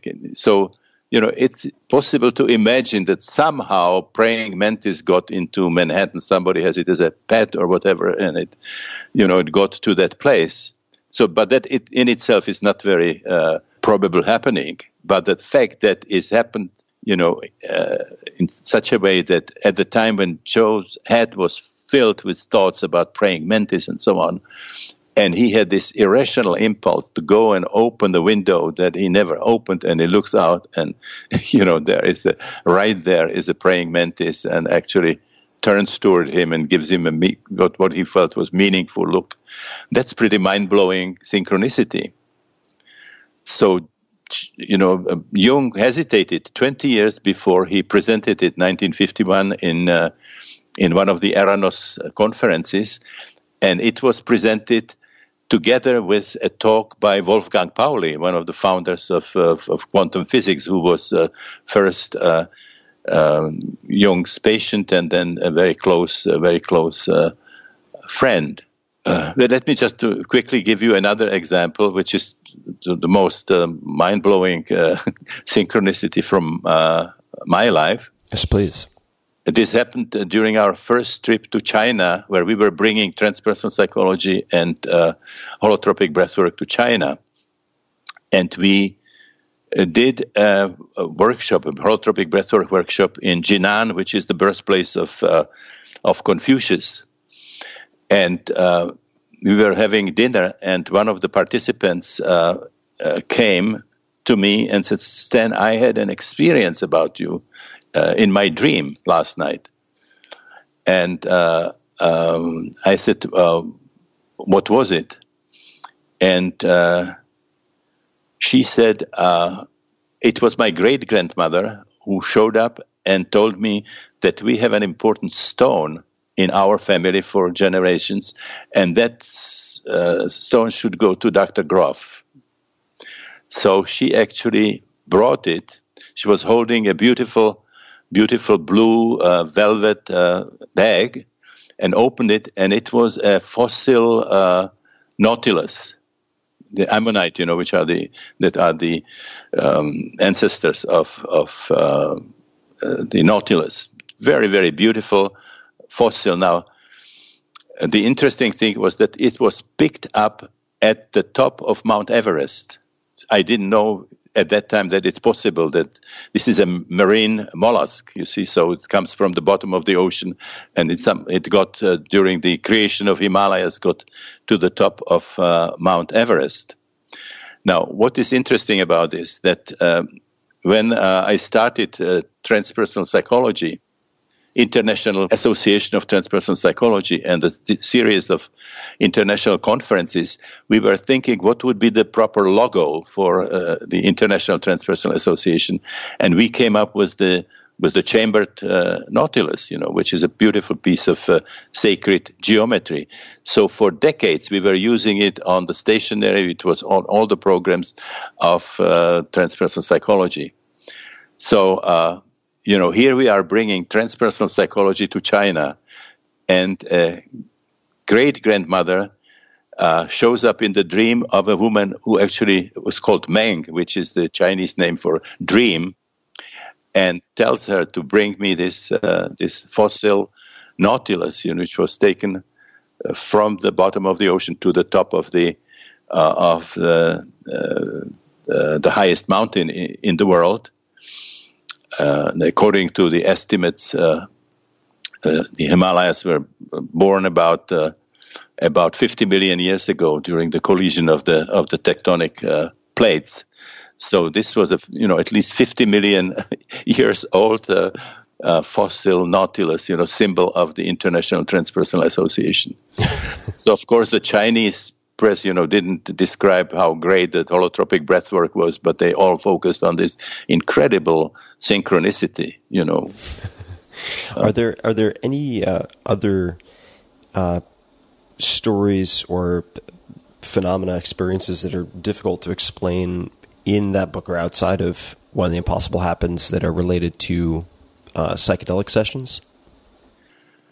Well, there are, of course, experiences of the out-of-body experiences in near-death experiences, where people who are in a state of clinical death, cardiac death, or even have fled EEG have experiences. They might be watching the procedure from the ceiling, so that when they were brought back to consciousness, they are able to describe the procedure. There's one case where this was happening to a woman who had to be frozen because they needed to get to the tumor at the base of the skull. And so she had fled electrocardiogram, fled electroencephalogram, and at the same time, this is the most detailed description of the surgical procedure that we have, where she was able to draw the instruments that they were using and so on. So there are many of these, and we had a couple of those experiences with our own cancer patients. So this one of them is described in the book. There is one chapter which I called Unorthodox Psychiatry, where people experience healing in connection with experiences that wouldn't make any sense to current psychiatrists. What would be an example of that? So there was one situation where we had a 5-day workshop at Esalen, and a woman came who had for the last 2 years had a very bad depression, which psychiatrists would consider to be what's called endogenous, which of course doesn't mean anything. And endogenous means generated from within. But the characteristic is that it's worse in the morning. So she got out of the bed, and it took her like a couple hours before she managed to brush her teeth and get dressed properly and so on. So she had 2 sessions with us, which we had in the 5 days at Esalen. And, they were pretty powerful things from childhood, and she was reliving her birth. But Friday in the morning, which was the last day, she came, and she actually experienced some intensification of these feelings. So we asked her to lie down. We had a different program for that morning, the conclusion of the 5 days. But it was clear that we had to do something. So she lay down in the middle of the room, and we just told her just to go with the experiences. She didn't even do more breathing. And she, again, completed a little something about the experience of the birth, biological birth, and then went into this very strange series of movements where it looked like sort of a praying or worshipping something. You end up in a sitting position, and then this monotonous chant, repetitive chant came in a language that we did not understand. And this was going for quite a while, and then it ended, and she laid back, and she was just completely blissed out, in an ecstatic state. The group was reacting in a strange way. People were ending up in lotus positions, some of them crying for unknown reasons. And we had a Jewish psychoanalyst from Buenos Aires participating in this particular 5-day workshop. And he came to us and he said, "This is fantastic. Do you understand what happened?" We said, "No." He said she was chanting in perfect Sephardic language, the Ladino, which is the medieval mixture of Spanish and Hebrew, and it happened to be his hobby. He knew the Sephardic language, and we say, "Wow!" He says. We asked him, what was she singing? This is what she was singing. "I am suffering, and I will always suffer. I am crying, and I will always cry. I am praying, and I will always pray." Now, this episode finished this 2 years of the exogenous depression. We saw her then a couple of times at conferences, and the depression never came back. So the idea of, healing depression, pretty bad depression, by singing a Sephardic prayer. It's a pretty unusual sort of therapeutic mechanism. What do you make of that? Yeah, how do you explain that for yourself? We've seen a lot of this kind of thing. That healing happens, powerful healing happens in the holotropic breathwork through mechanisms that we don't understand. I saw before, working with people who were in psychoanalysis, so on, the opposite, that people, after years of psychoanalysis, they got to the point where they can give you lectures, why they have the problems, how is it related to early cannibalism and the toilet training and Oedipus problems. Only the problems don't change very much. So you have the option, either have a very little result with what seems to be intellectual understanding, or a result where you have no clue what is happening. And that particular experience with the Sephardic chanting, that was following breath work, but not using any type of dosing of any type of material.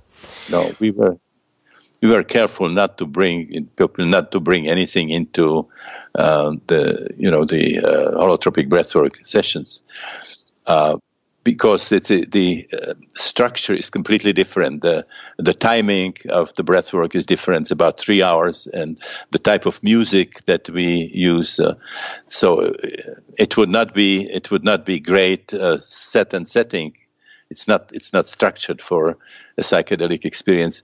And actually, this would, disturb. We had one situation, actually, where somebody who had a black belt took it going into our workshop at SLN without telling us, and ended up, in a pretty aggressive situation, and it just really disturbed the whole session. We had a hard time, sort of, bringing him down. That sounds terrifying. So it's just been a matter of principle, Mm-hmm.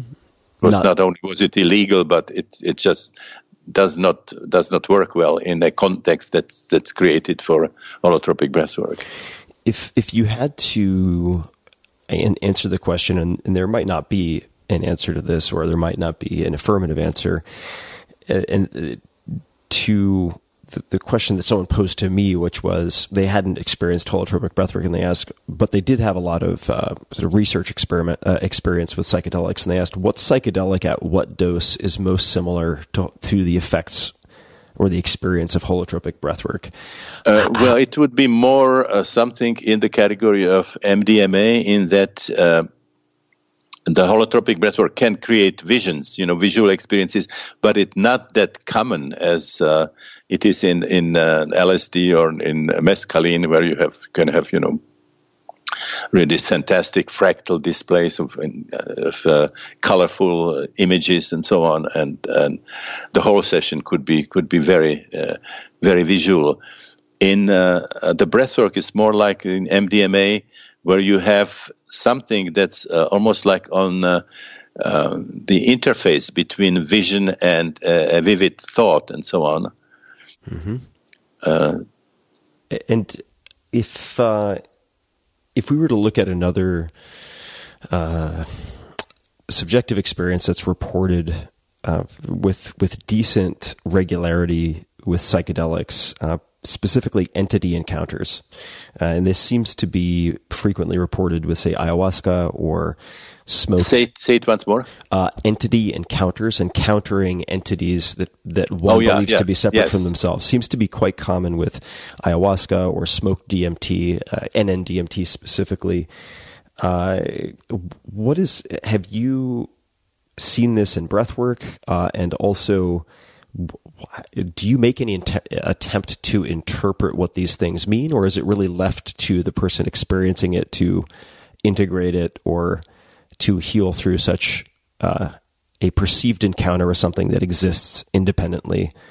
Well, this was described, of course, with peyote, the mescalito, right? Mescalito, and also very common with ayahuasca and the Pachamama. Right, the mother, and so on. The only time I had it was in an ayahuasca session, where there was a sense of. Actually, it's not true. I had it once in an early LSD session, where there was a presence. There was a energetic presence. I didn't see, a figure, but there was also communication, which was telepathic, which was without words. This was very strange, because this was at a time when we had closed boundaries. We couldn't even initially travel to Russia, let alone to the West. And there was this kind of entity appearing in my LSD session. It was like a genie, almost, like asking, what would you like your life to be like? And I said, I would like to see the world. I would like to understand psychosis. This was the place I was in. And I would like to have a job that's not a kind of a 9-to-5 job. I would like to have some kind of a freedom. And the answer was, okay, but your task is to bring spirituality to Eastern Europe and to Russia. I said, now I really did it. You said, now I'm flipping out. I can't, I can't even travel to Poland. And this is promising me I can see the world. But then, of course, it happened, then this developing transpersonal psychology, it became very, very popular in Russia. And then 25 years ago, bringing transpersonal psychology to Czechoslovakia, actually. So that was a fascinating synchronicity again.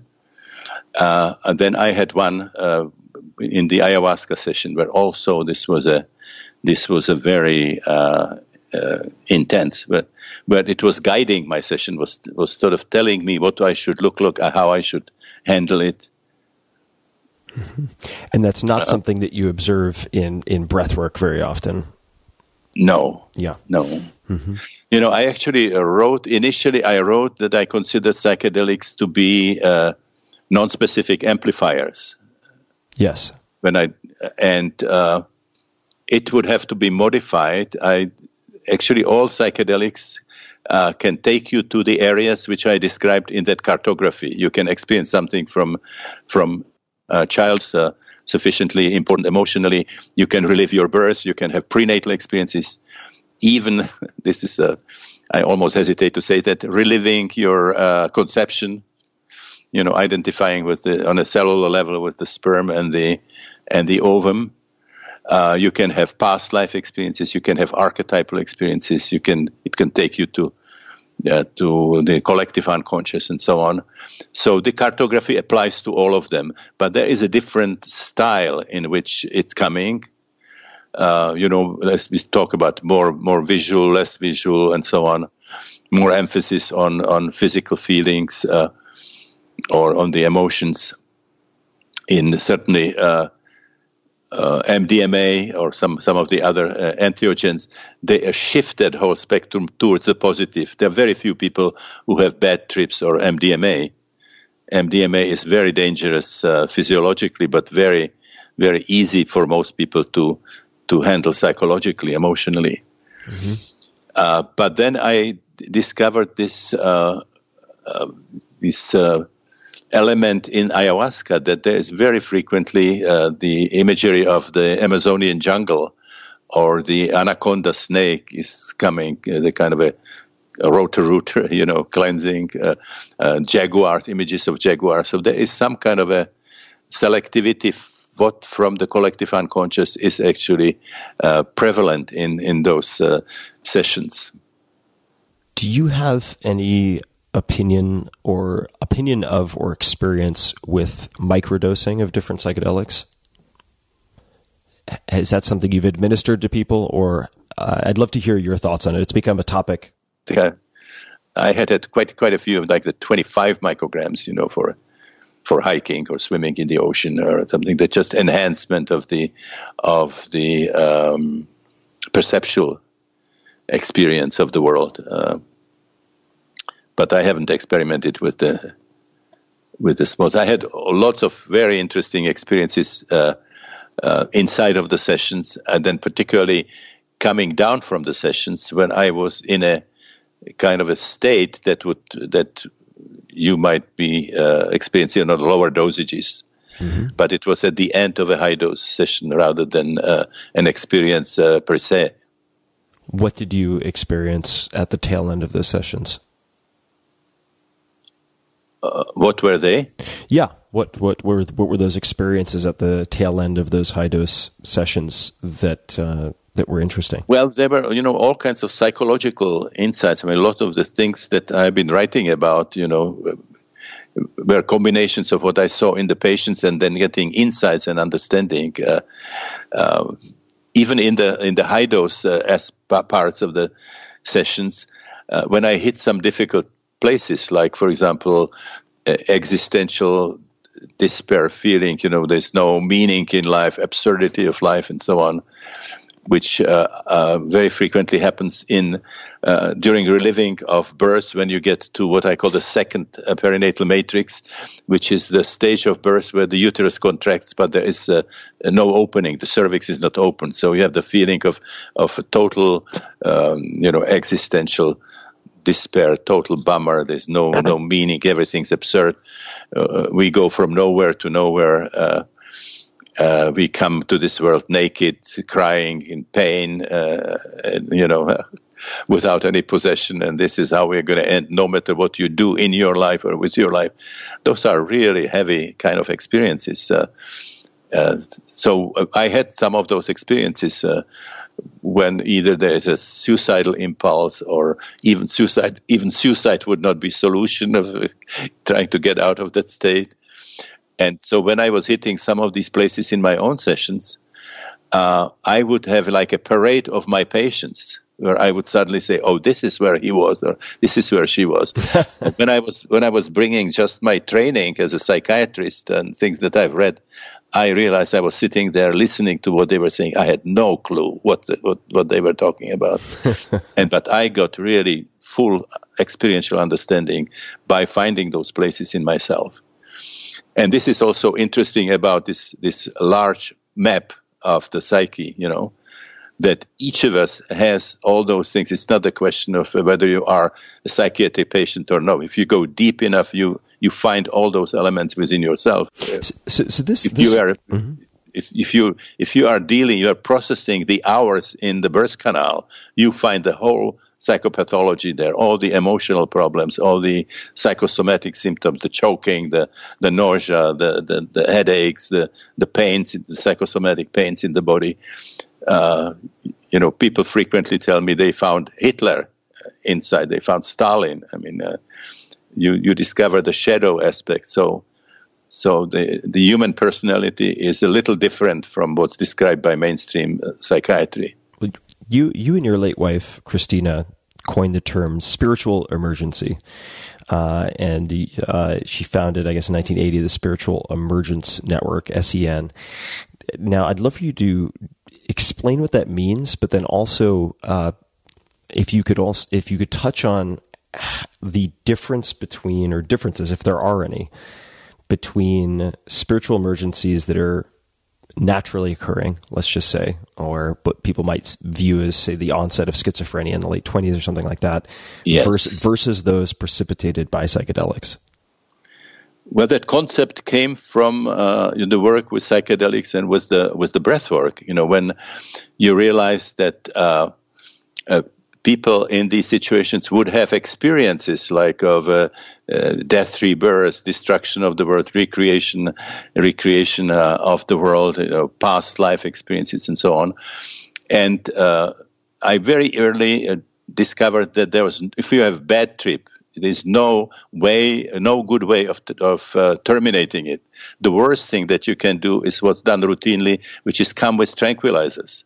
When you give tranquilizers to people who are on a bad trip, and then keep them on maintenance dosages, this prevents any kind of resolution. If somebody has a bad trip, that means that they are dealing with a difficult aspect of their unconscious. And when it's coming up for healing. It's not just that the drug created this horrible experience. So the way you do it, you have to tell people, you are in a LSD session. This is a time-limited thing. I'm going to be here, and then when something remains unresolved, we do some body work and some emotional work to bring it to a good closure. People can benefit from these bad trips. So I realized very early that when people had difficult experiences, the last thing I would do is to combine with tranquilizers, And so I saw many of those situations where people experience what they would be hospitalized for in the psychedelic session. And if we stayed with it, it actually was a major healing, major transformation.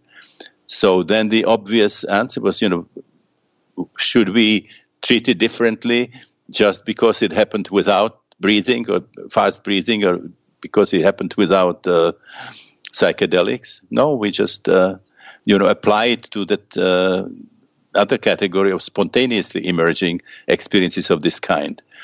Now, what is necessary for having this kind of understanding? You have to have the large map.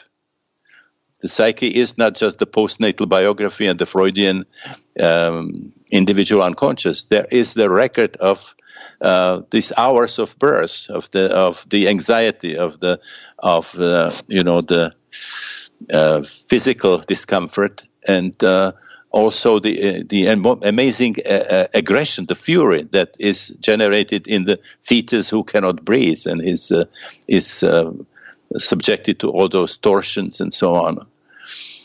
So if you have a map that includes that, and if you have the map that includes the collective unconscious, which psychiatry has not accepted, the Jungian idea that we have also the collective unconscious as a regular kind of germane part of our unconscious, both the historical part of the collective unconscious and the archetypal.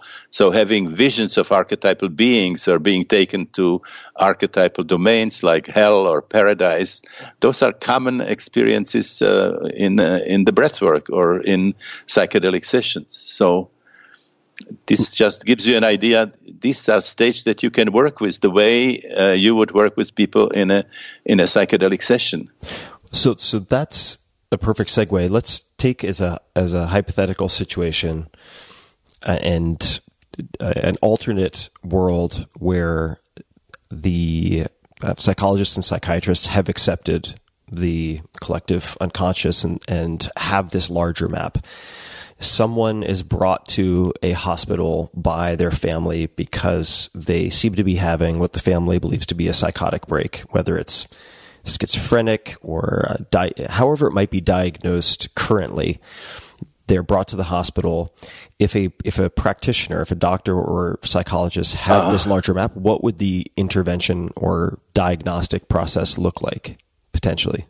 Well, people usually ask me when I say that the concept spiritual emergency, if there are any professional psychiatrists, psychologists, they say, can you give me differential diagnosis? You see, this is what we did in somatic medicine, differential diagnosis. If people have, infection, you want to find out which infection, what is the differential diagnosis? What is the differential diagnosis between different kinds of diabetes and so on? So they would like something like that for spiritual emergency, which you cannot do because psychosis is not. This is not a medical diagnosis. We can't, in the exception of the organic psychosis, we cannot really make the diagnosis. We don't have any findings in the cerebrospinal liquid. We don't have any findings in the blood. We don't have any finding in urine, where we can, have a litmus paper, put it in the sample of urine, since it comes out, green, it's schizophrenia.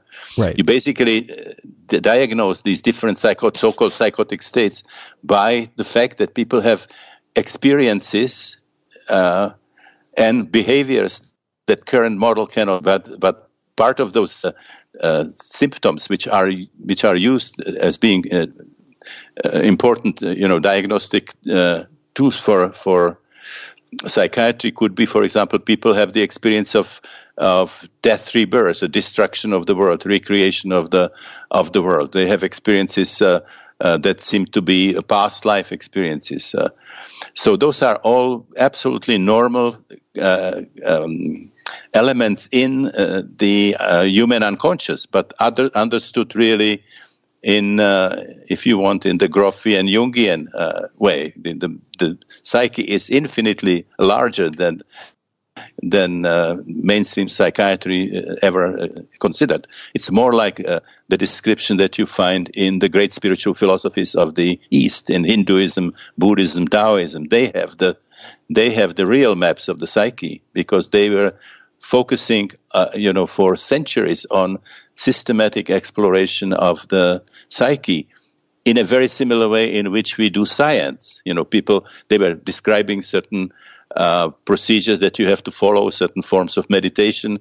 They would collect the descriptions of those experiences, discuss, write about it, and so on. So it's a systematic exploration of the human psyche. Mm-hmm. These cultures were not interested in technology, so they are, nowhere close to what we are in terms of the understanding of the material world, but they're way ahead of us in terms of understanding of consciousness and the psyche.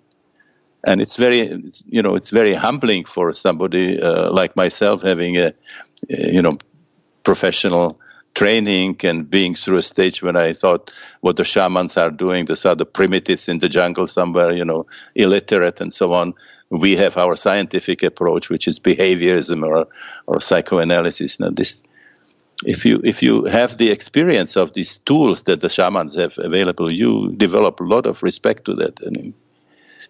So related to that, but the question is, it has to be harnessed, and that's not an easy task in the industrial civilization. you would have to change. First, you would have to change the paradigm, which is a difficult thing.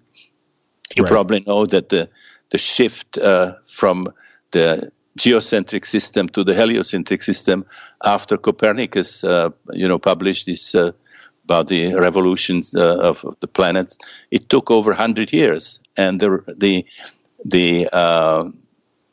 resistance, it was not just the church. The resistance was coming also from the universities, where there are all kinds of arguments why the Earth cannot be around and rotate and around the sun and so on.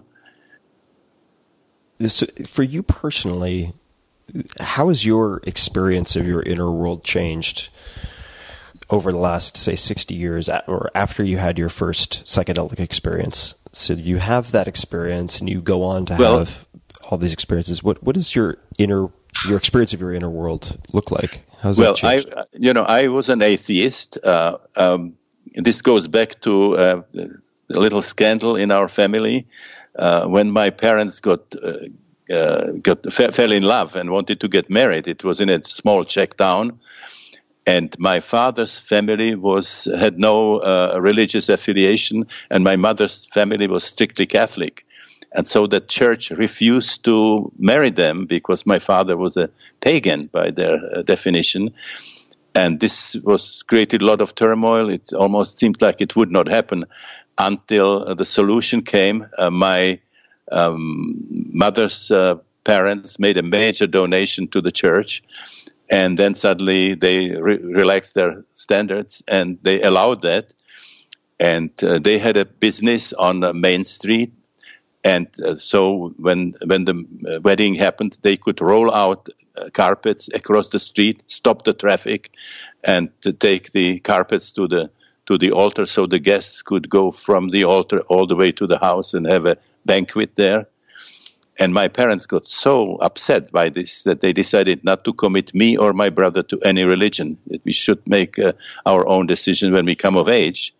So we actually had classes of religion, but for me it was always a free hour. I would go for a walk or read a book, or if they were sort of playing soccer somewhere, I would join them, being glad that I had this extra time. But also I was a very curious creature. I was also missing, this was called, I think, Paradisian morale or something like this. These were the classes, and they were being taught something that I was missing. So I was kind of a little ambivalent about it.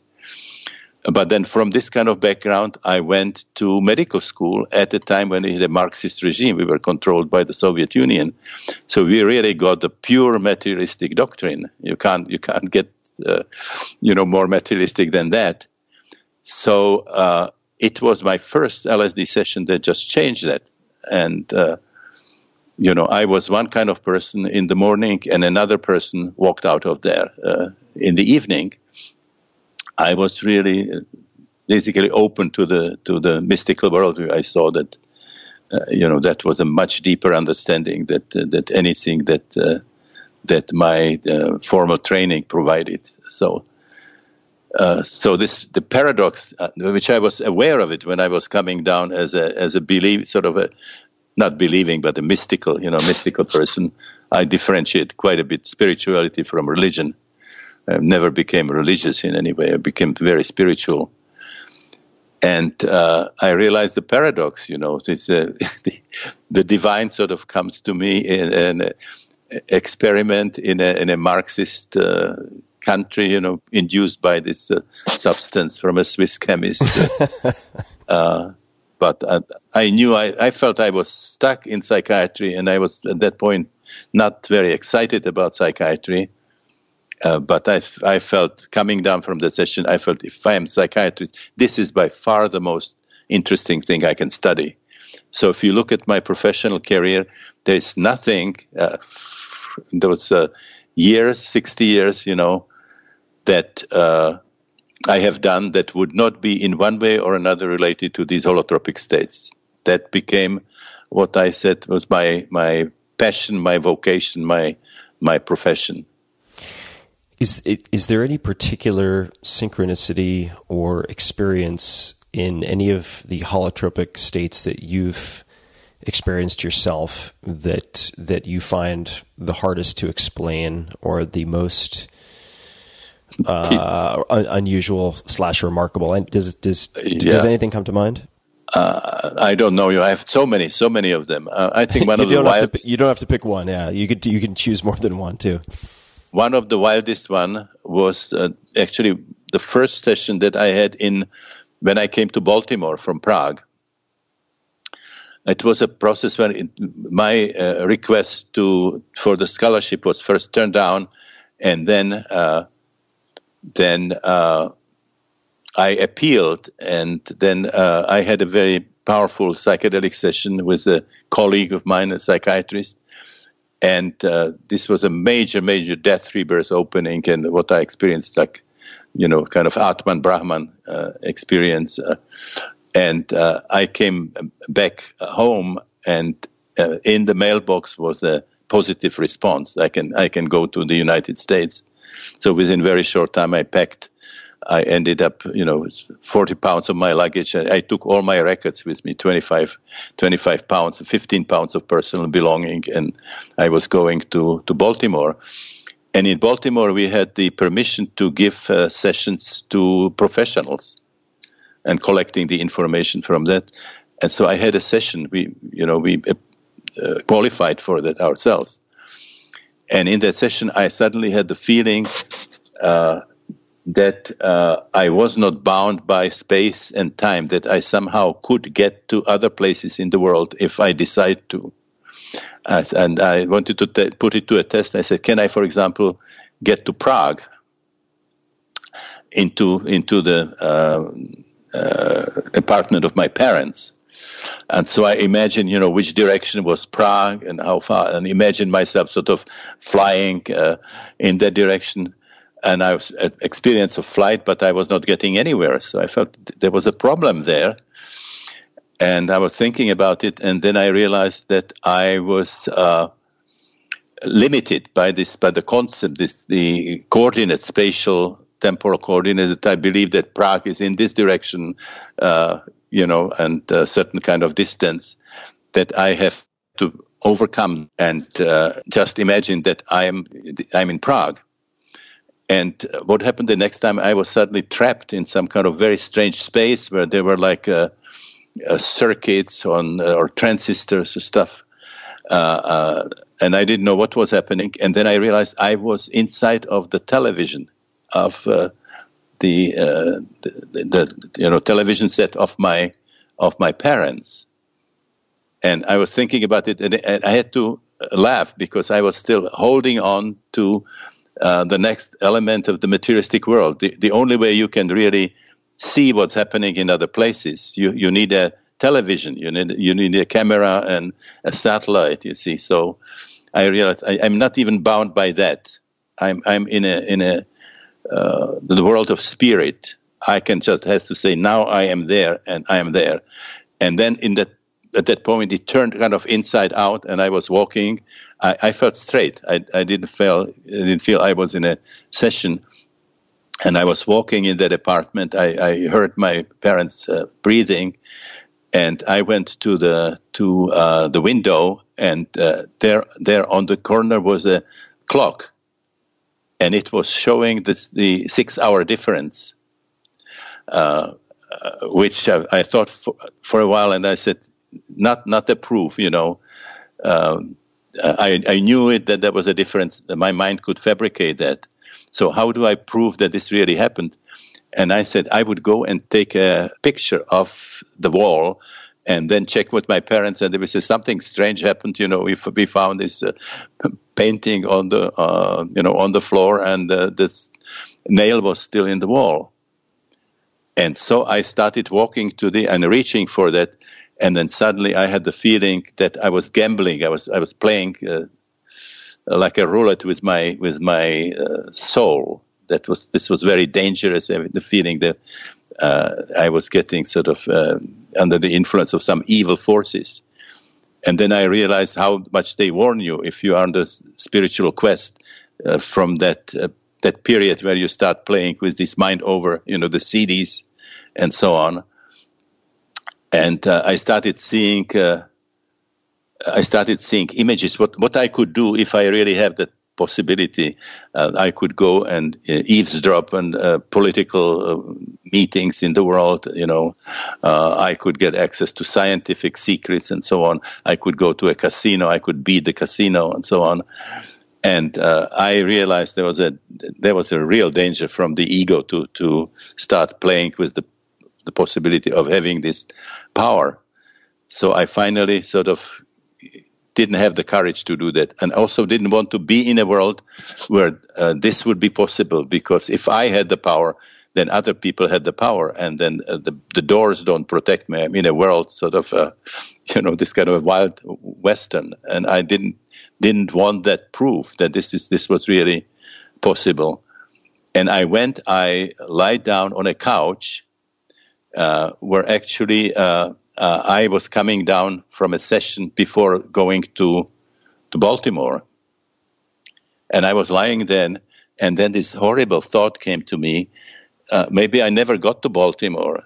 I fabricated that trip to the United States in my LSD session. I'm now coming down from that session. I never left, you see. So I was like the Chuang-Tzu in that situation. Am I a butterfly having the dream of being a human, or a human having the feeling that I'm butterfly? So I was stuck in that place for a while where I was not sure whether I was having astral projection from Baltimore, or whether I was coming down from that session. So that was the wildest one probably. And of course, then coming back, I was cursing myself. What a wasted opportunity for a great experiment, to prove astral projection. But the fear, and the metaphysical fear, that I was really sort of, losing my soul in that, should I start playing with these kinds of forces. That last part of that experience in particular sounds terrible. The laying down, or terrifying, I should say, laying down on the couch in Prague and wondering, like you said, if the entire trip to the United States had been a fabrication. When you came out of that experience, how quickly did it take, or how long did it take for you to realize that, in fact, you were back in the United States? That probably within 8 hours or so, I was. It was absolutely clear, Back to calibration. Yeah. If you were starting your career, just a few more questions. You've been so generous with your time, but if you were starting again right now, and you were a promising young scientist, you could research anything you wanted. Let's assume that all of these compounds are legal. What would you focus on? What type of studies would you want to do, or what type of research would you want to do? Well, one of the problems with this renaissance, that a lot of it is repeating things which were already done. Like the cancer projects are great, but we did it to the point when we ask for more money for continuing the research, they say, you have already proved it, now it has to go to the hospitals, now it has to be used. And those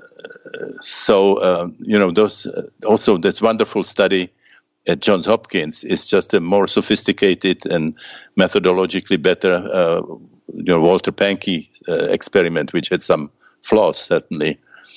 But I would love to see this now going to the research of creativity, to bring people, biologists, quantum relativistic physicists, and see what they can do. As you know, we have indications that the whole development of computers was closely connected with use of psychedelics.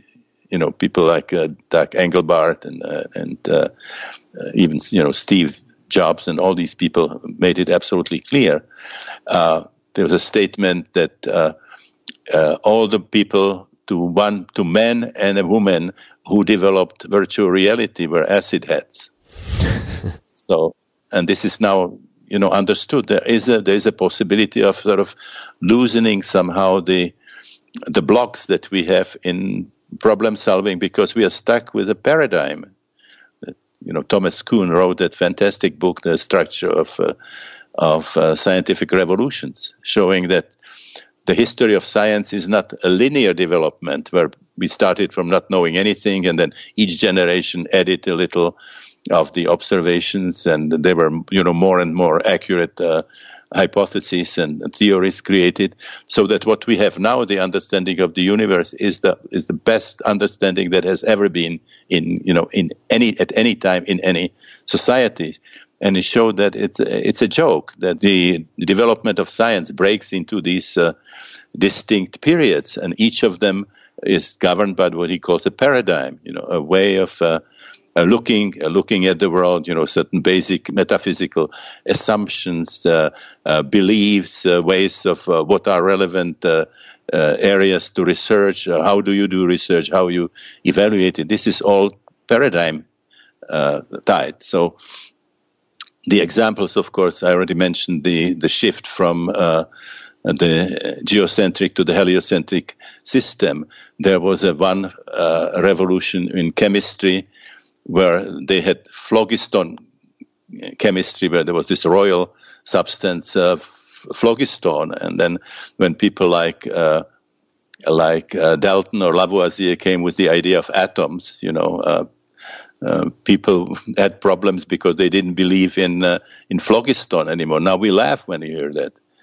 And then, of course, the first 3 decades in the 20th century, the physicists had to go through this incredible conceptual cataclysm, moving from Newton first to the theories of relativity and then to quantum physics, that even Einstein, who initiated it, couldn't accept until his death. So this is the question of paradigm. So I believe that we are now in the period of paradigm shift in relation to consciousness and the human psyche that's comparable in nature and scope to what the physicists had to experience in the first 3 decades of the 20th century. And then, in a sense, it can be seen as being complementary to the changes that already happened in the understanding of matter.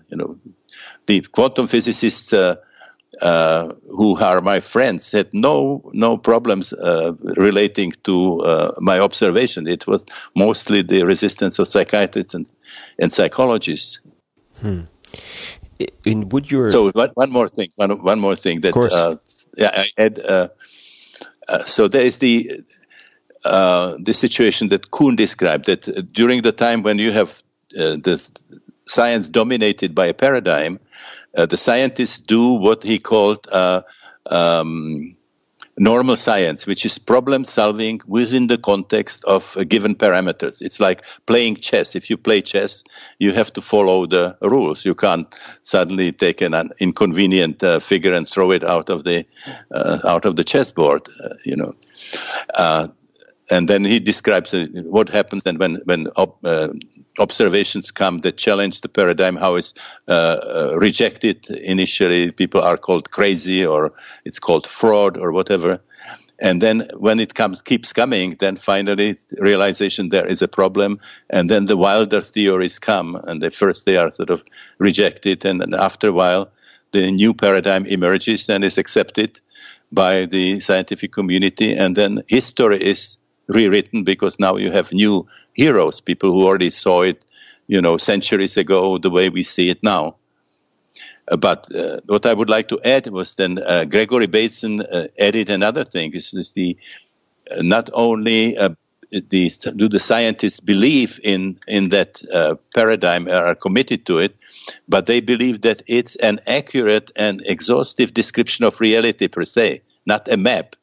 Not the best way we can sort of currently organize the observation that we have. It is a definitive description of how things are. And this is called the confusion between the map and the territory. People like Arthur Korzybski and then Gregory Bateson was very, very big about it. And Gregory was laughing about it. He says, if scientists make errors like that, it can happen that one day they come to the restaurant and they eat the menu instead of the dinner. The relationship between a paradigm, and the territory that it described is very much like reading the menu. So I've had this question I've wanted to ask this entire conversation since we first started speaking. And let me just get my facts straight before I ask it. Are you currently 87? Is that accurate? What is your current age? I just won 1st of July. I just was 87. 87. Well, happy belated birthday. And Thank you very much. You are remarkably, incredibly sharp, incredibly energetic. I mean, more so than some 20-somethings I know. What do you attribute that to? I mean, and to what factors? I mean, were both of your parents sharp their entire lives? I aspire. Currently, I'm 41, and I would love to have half the energy that you do. So, to what do you attribute that? It's really mind blowing to me. I'm so inspired.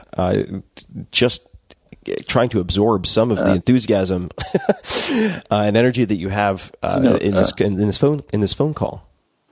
I think part of it is that I'm really, really very, very deeply committed to this idea of these holotropic states, to bring them into psychiatry, to bring them into society. I had a lot of meetings with Albert Hofmann, who was talking about new eleusis, to create a situation where these are integrated into social fabric. They are socially sanctioned, that we can sort of use it the way ancient Greeks, the eleusis mysteries. You probably know this was done for 2,000 years in eleusis.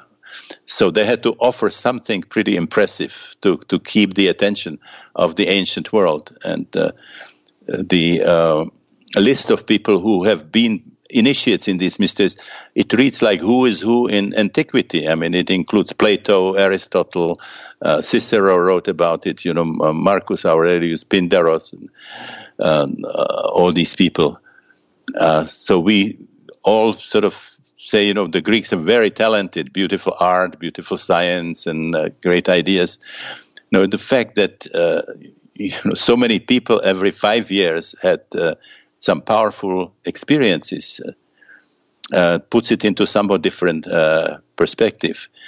And Albert Hofmann and Gordon Wasson, the one who brought the mushrooms from Mexico, from the Mazatec Indians, and Karl Ragg, a Greek scholar, they wrote the book Road to Eleusis, when they found out that the key to these mysteries was Kykeon, Kykeon, and they found out that this was a psychedelic potion which was made of ergot, very similar to LSD. So you can imagine if so many people every 5 years in that small world had psychedelic experiences, that it could have had some impact on the culture.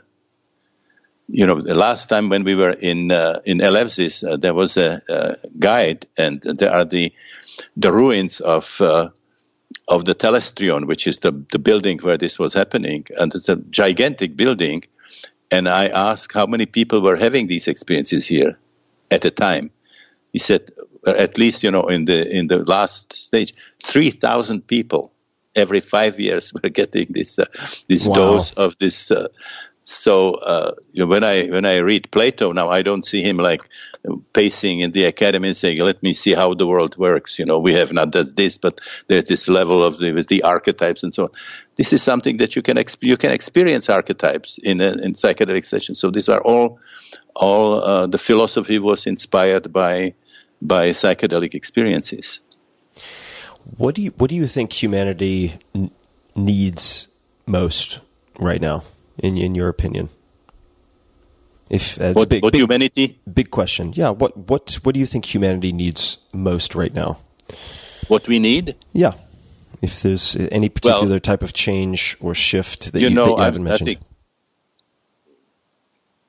I think the monistic materialistic paradigm, I think, is really destroying this planet, and we have. We have lost experiential spirituality. That people have really the experience to have spiritual experiences which are non-denominational, which are non-chauvinistic, non-sectarian, which are universal, all-inclusive, all embracing.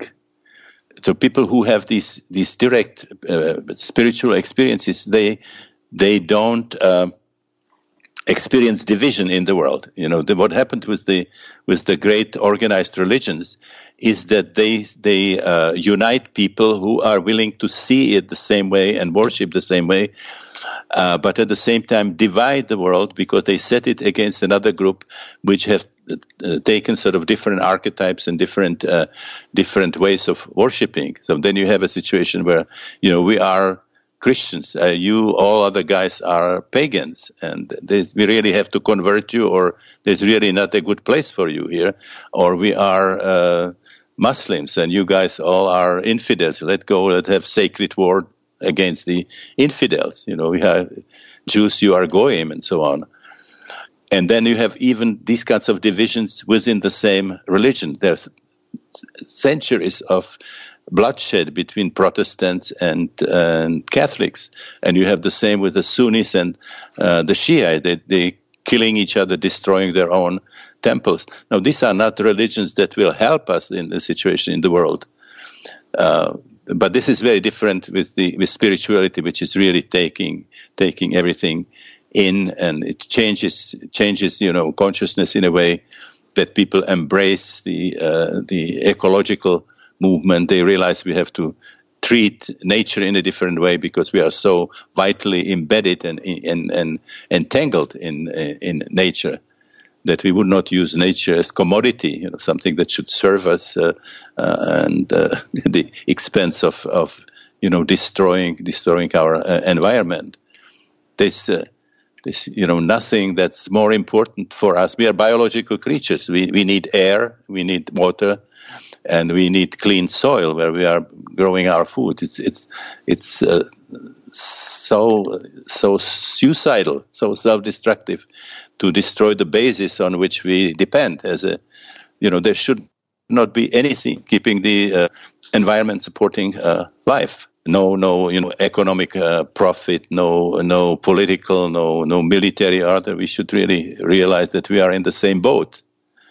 And whoever is destroying the environment is destroying us. And there are many places people can find, of course, your writing and more about you. StanislavGrof.com. I'll link to all of this in the show notes for people, so they'll be able to find that at tim.blog/podcast. And I certainly recommend that people check out your books, including When the Impossible Happens. A friend of mine who's involved in scientific research recommended I read The Cosmic Game. And I'm wondering if, before we wrap up, maybe could you share one more story, any story that to folks out there who are wondering if there might be more to the story than just the purely material, sort of hyper-rational, materialistic worldview. There might just be more to the story. I'm wondering if there's anything else that you can share. I remember coming across the pig goddess story. I mean, there are so many to choose from, but I don't know. Let me do one that's kind of, I think, is has a larger kind of importance than just mentioning one clinical story. And it's also a story from When the Impossible Happens. And it has to do with the experience that I had in a peyote ceremony. So when I came to the United States, I heard about peyote and so on. I never had a chance being in Czechoslovakia and not having the possibility of traveling to have the peyote experience. So I was very, very interested in that. And we had this program for professionals, one of the programs at the Maryland Psychiatric Research Center. And one of the persons who came was Ken Godfrey, who was the psychiatrist at the VA hospital in Topeka, Kansas. He was himself, Native American, and his wife was Native American. And he was running a psychedelic program in Topeka. But he didn't have anybody to sit for him, so he came for his own session. And I sat in his 3 psychedelic sessions. So, we became very, very close. And so when, after his last session, we were talking, I said, Ken, is there any possibility you can get me into a Native American church ceremony? And he said, I will try. And then he called in a few days and say, you know, I talked to the road chief, and you can come and you can bring 4 of your friends. So anyway, we sort of got into the airplane and flew to Topeka, and then drove into the middle of the Kansas prairie there, and there were these teepees, and the ceremony was being prepared, and we had to go through kind of a clearance that they wanted to find out what kind of people we were. We had to tell them about ourselves, and we got just a lot of aggressive comments from them about how white people came and they have taken their land, they have killed their buffalo, they have killed their warriors, they have raped their women, and so on. And so there was almost like an encounter group. And as we were going on, they were sort of finding out that we were okay, and one after another that we can participate. And at the end, there was just one very sort of dark, sullen man who wouldn't have any of us. We were like pale faces, and that was it. He's not going to have us in the sacred ceremony. And then he got into a lot of peer pressure. It was time to start, and people say, "Come on, let it go." And so he did say yes, but it was really no. And I was in the teepee. I was sitting across him, and then the peyote buttons were passed, and then it started coming on, and he sort of was really like radiating like a laser beam toward me. The hatred was kind of, and everything was amplified, of course, by a peyote. And we were doing the rounds when you pass a staff and a drum. And every time you get it, you can say something, you can sing a song or invite people to do something or make a confession or whatever. But you can also pass. And every time it came to him, he would grab it and push it, and he just would not participate. And so we were all these rounds, and we were going through the last round, where everybody can say something. And Bob Lehigh, who was another LSD therapist from Maryland, working with us, Helen Bonney, and her sister. Helen Bonney was our music therapist, and Walter Houston Clark was a very famous professor of religion. And so as we were doing the last round, Walter Houston Clark gave this, almost like masochistic kind of a speech, which said how wonderful it was from your, brothers and sisters to take us into the sacred ceremony after what we have done to you. We have killed your buffalo and your warriors and raped your women and taken your spirituality. And then somehow, I don't remember exactly the context, he mentioned me and said, especially Stan here, who is so far from his native Czechoslovakia. And suddenly when he mentioned that, it was like a lightning hit this guy, and he started shaking. He got up, he threw himself into my lap, put his head into my lap. Sort of tears were running out of his eyes, and snot out of his nose. It became like one of our workshops, doing sort of close work with people, and everybody was watching. Nobody knew what was happening, and this was happening for a while. And then he got up and went back to his place, sit down, and then not talking, just sitting there. And there was like a lot of pressure, psychological pressure, people wanting to know what was happening. And then he said, I have to say something horrible. I thought you were all Americans. I didn't know Stan was from Czechoslovakia. The Czechs are not known as your archetypal raiders of the Wild West, exactly. So I treated him as if he were an American, and I hated him through the whole ceremony. And it's just more than I can take, And then was sitting there, and it was clear that something more was coming. And then he said, "But it's worse than that. During the Second World War, I was drafted in the American Air Force, and I was personally present in the air raid on his city. There was 5 days before the end of the war. There was an American attack on Pilsen that destroyed the automobile factory there and damaged Pilsen. So he stayed home, but I went and I killed his people. Our roles were reversed, and that's just too much for me." And then he got up and he went to the 4 Americans there and embraced them. He says, you are not my enemies. You are my friends. He says, we are all in the same boat. If we hold the old grudges, we all die. We are all, children of Mother Earth, and we have to sort of really sort of learn how to live with each other and how to love each other. And then he ended and he says, well, they believe in reincarnation. So says, well, for what I can say, when this was happening, I might have been on the other side. And, we were still under the influence of peyote, so we were all crying and sort of embracing each other. And the atmosphere of reconciliation was amazing. I actually told that story at the end of the International Transpersonal Conference in Prague, when I was bringing transpersonal psychology back to Prague, because we had all these, European nations that had all kinds of grudges and really didn't like each other. Like, we were occupied by Nazi Germany for 6 years. A lot of people killed, ended up in concentration camps. Then we had years of communist regime, so nobody liked Russia. None of the people from the Eastern European countries liked either Russia or Germany. We had sort of German and Jews there. And what was amazing, that we did a large holotropic breathwork, not before the conference, as a pre-conference workshop.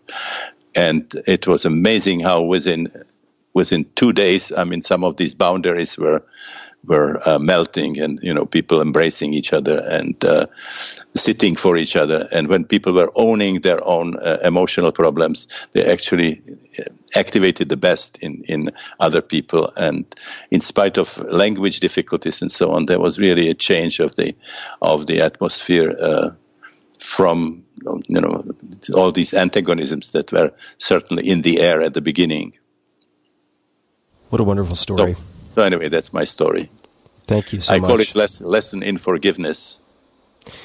I think we could all use lessons in forgiveness, not only towards others, but towards ourselves. And I really want to express gratitude and thanks, certainly for the experiences that I've had, which have been informed by your writing and people who have indirectly or directly been trained by you in some respects. And to thank you on behalf of, no doubt, many people who are listening who have had similar experiences. And I'm very cautiously optimistic about this renaissance that we're witnessing, and hopefully we won't repeat some of the same mistakes that appear to have been made. But the social circumstances are so different, and I really appreciate you taking the time today. I certainly hope this isn't our last conversation, but I want to be respectful of your time, and we've gone for quite a bit already today. Is there anything else that you would like to say to the people listening, or ask of them before we end this particular conversation? Well, maybe repeat, what Carl Gustav Jung said, and that I would really certainly endorse, that it's important that we live our life not just sort of by responding to what is happening outside of us, but spending some time in some kind of focused self-exploration, and that can lead to inner transformation. So we live our life as a synthesis of what we see outside and what comes from within. He would say you get lessons from what he called the self, the higher aspect of our personality. So, part of the problem of the industrial civilization, we lost this tradition of, if you want, of psychonautics. All the other groups of humanity, way back probably into the Paleolithic, they were using these holotropic states for healing, for transformation, for the main vehicle for ritual, spiritual life. They were using it for a lot of practical things, as an inspiration for art and so on. So I see this tremendous renaissance that is happening now, not just as correcting of these really terrible administrative legal mistakes that were done that stopped the research for 40 years. A return to the research. I see it also as the possibility of the industrial civilization to join the rest of humanity that always was combining somehow the spiritual experiences with whatever they were doing in the external world. Well, thank you so much, Stan. Again, Tim, thank you so much for everything you have been doing, and thank you for this opportunity to share some of my life with your listeners. Oh, it's with you. It's such a pleasure, and I can only aspire to contribute in some small way. I'm excited to see what you do from this point forward, and you seem to have as much energy as ever traveling around the world doing what you do, and I hope we can have many more conversations, and but for today I want to be respectful of your time, since you do have so many things going on, and I will certainly in the show notes to everybody listening link to everything we've discussed, all of the books, the different websites, foundations, and so on. And you can find all of those at tim.blog/podcast. Stan, thank you so much. I really, really appreciate it. Again, it's wonderful. It's great to have an interviewer, who knows what we are talking about. It doesn't always happen. This was one of the great ones. Thank you so much. I really, really appreciate it. And to everybody listening, keep your mind open and look outside, but also look inside, as Stan mentioned. And until next time, thank you for listening. Hey guys, this is Tim again. Just a few more things before you take off. Number one, this is 5 Bullet Friday. Do you want to get a short email from me? Would you enjoy getting a short email from me every Friday that provides a little morsel of fun before the weekend? And 5 Bullet Friday is a very short email where I share the coolest things I've found or that I've been pondering over the week. That could include favorite new albums that I've discovered. It could include gizmos and gadgets and all sorts of weird shit that I've somehow dug up in the world of the esoteric as I do. It could include favorite articles that I've read and that I've shared with my close friends, for instance. And it's very short. It's just a little tiny bite of goodness before you head off for the weekend. So if you want to receive that, check it out. Just go to 4hourworkweek.com. That's 4hourworkweek.com, all spelled out, and just drop in your email, and you will get the very next one. And if you sign up, I hope you enjoy it. This episode is brought to you by LegalZoom, which more than 2 million Americans have used to help start their businesses. Past guests even, such as, WordPress lead developer, CEO of Automatic, Matt Mullenweg, now valued at more than $1 billion, have used LegalZoom to help with their business needs, specifically in his case to form his company. But LegalZoom isn't just for launching your business. Their services include everything from helping you to manage changing tax laws, reviewing contracts, creating NDAs, non-disclosure agreements, important stuff, handling lease agreements, and assisting with really any other legal challenge, hurdle, inconvenience that typically takes time and effort away from running your business. The best part is that you won't get charged by the hour because LegalZoom isn't a law firm, so they won't be running the clock up and spinning circles just to raise your bill. Instead, they just ask you to pay one low upfront price for whatever it is that you're looking to get, a la carte style. So visit LegalZoom.com and check out their business section for all of their services. And if you want special savings, that's the terminology in the copy that they suggest. I don't know what the special savings is, folks, but it's titillating. If you want special savings, enter promo code TIM, T-I-M, at checkout. Capital T, lowercase I-M.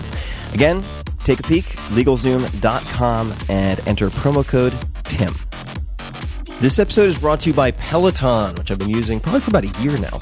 Peloton is a cutting-edge indoor cycling bike that brings live studio classes right into your home. You can also do on-demand, which is what I do. We'll come back to that. So you don't have to worry about fitting classes into a busy schedule or making it to a studio or gym with a hectic or unpredictable commute.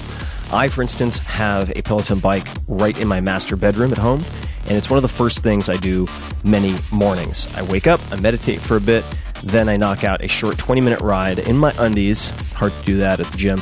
Take a shower, and I'm in higher gear for the rest of the day. It's really convenient and has become something that I look forward to. So you have a lot of options. For one, if you like, you can ride live with thousands of other riders across the country on an interactive leaderboard to keep you motivated. There are also up to 14 new classes added every day with more than 8,000 classes on demand. And you can pick based on length, 45 minutes, 20 minutes, whatever, music, hip-hop, rock and roll, or say low impact versus high intensity or interval. You can pick the class structure and style that works for you. And in my case, I quite like Matt Wilpers, and I tend to do on-demand and listen to a lot of and watch many of the same classes over and over, but I'm kind of promiscuous and also enjoy classes from a lot of the other instructors. They have, Peloton, an amazing roster of incredible instructors in New York City with a whole range of styles and personalities, so you can find what you're in the mood for.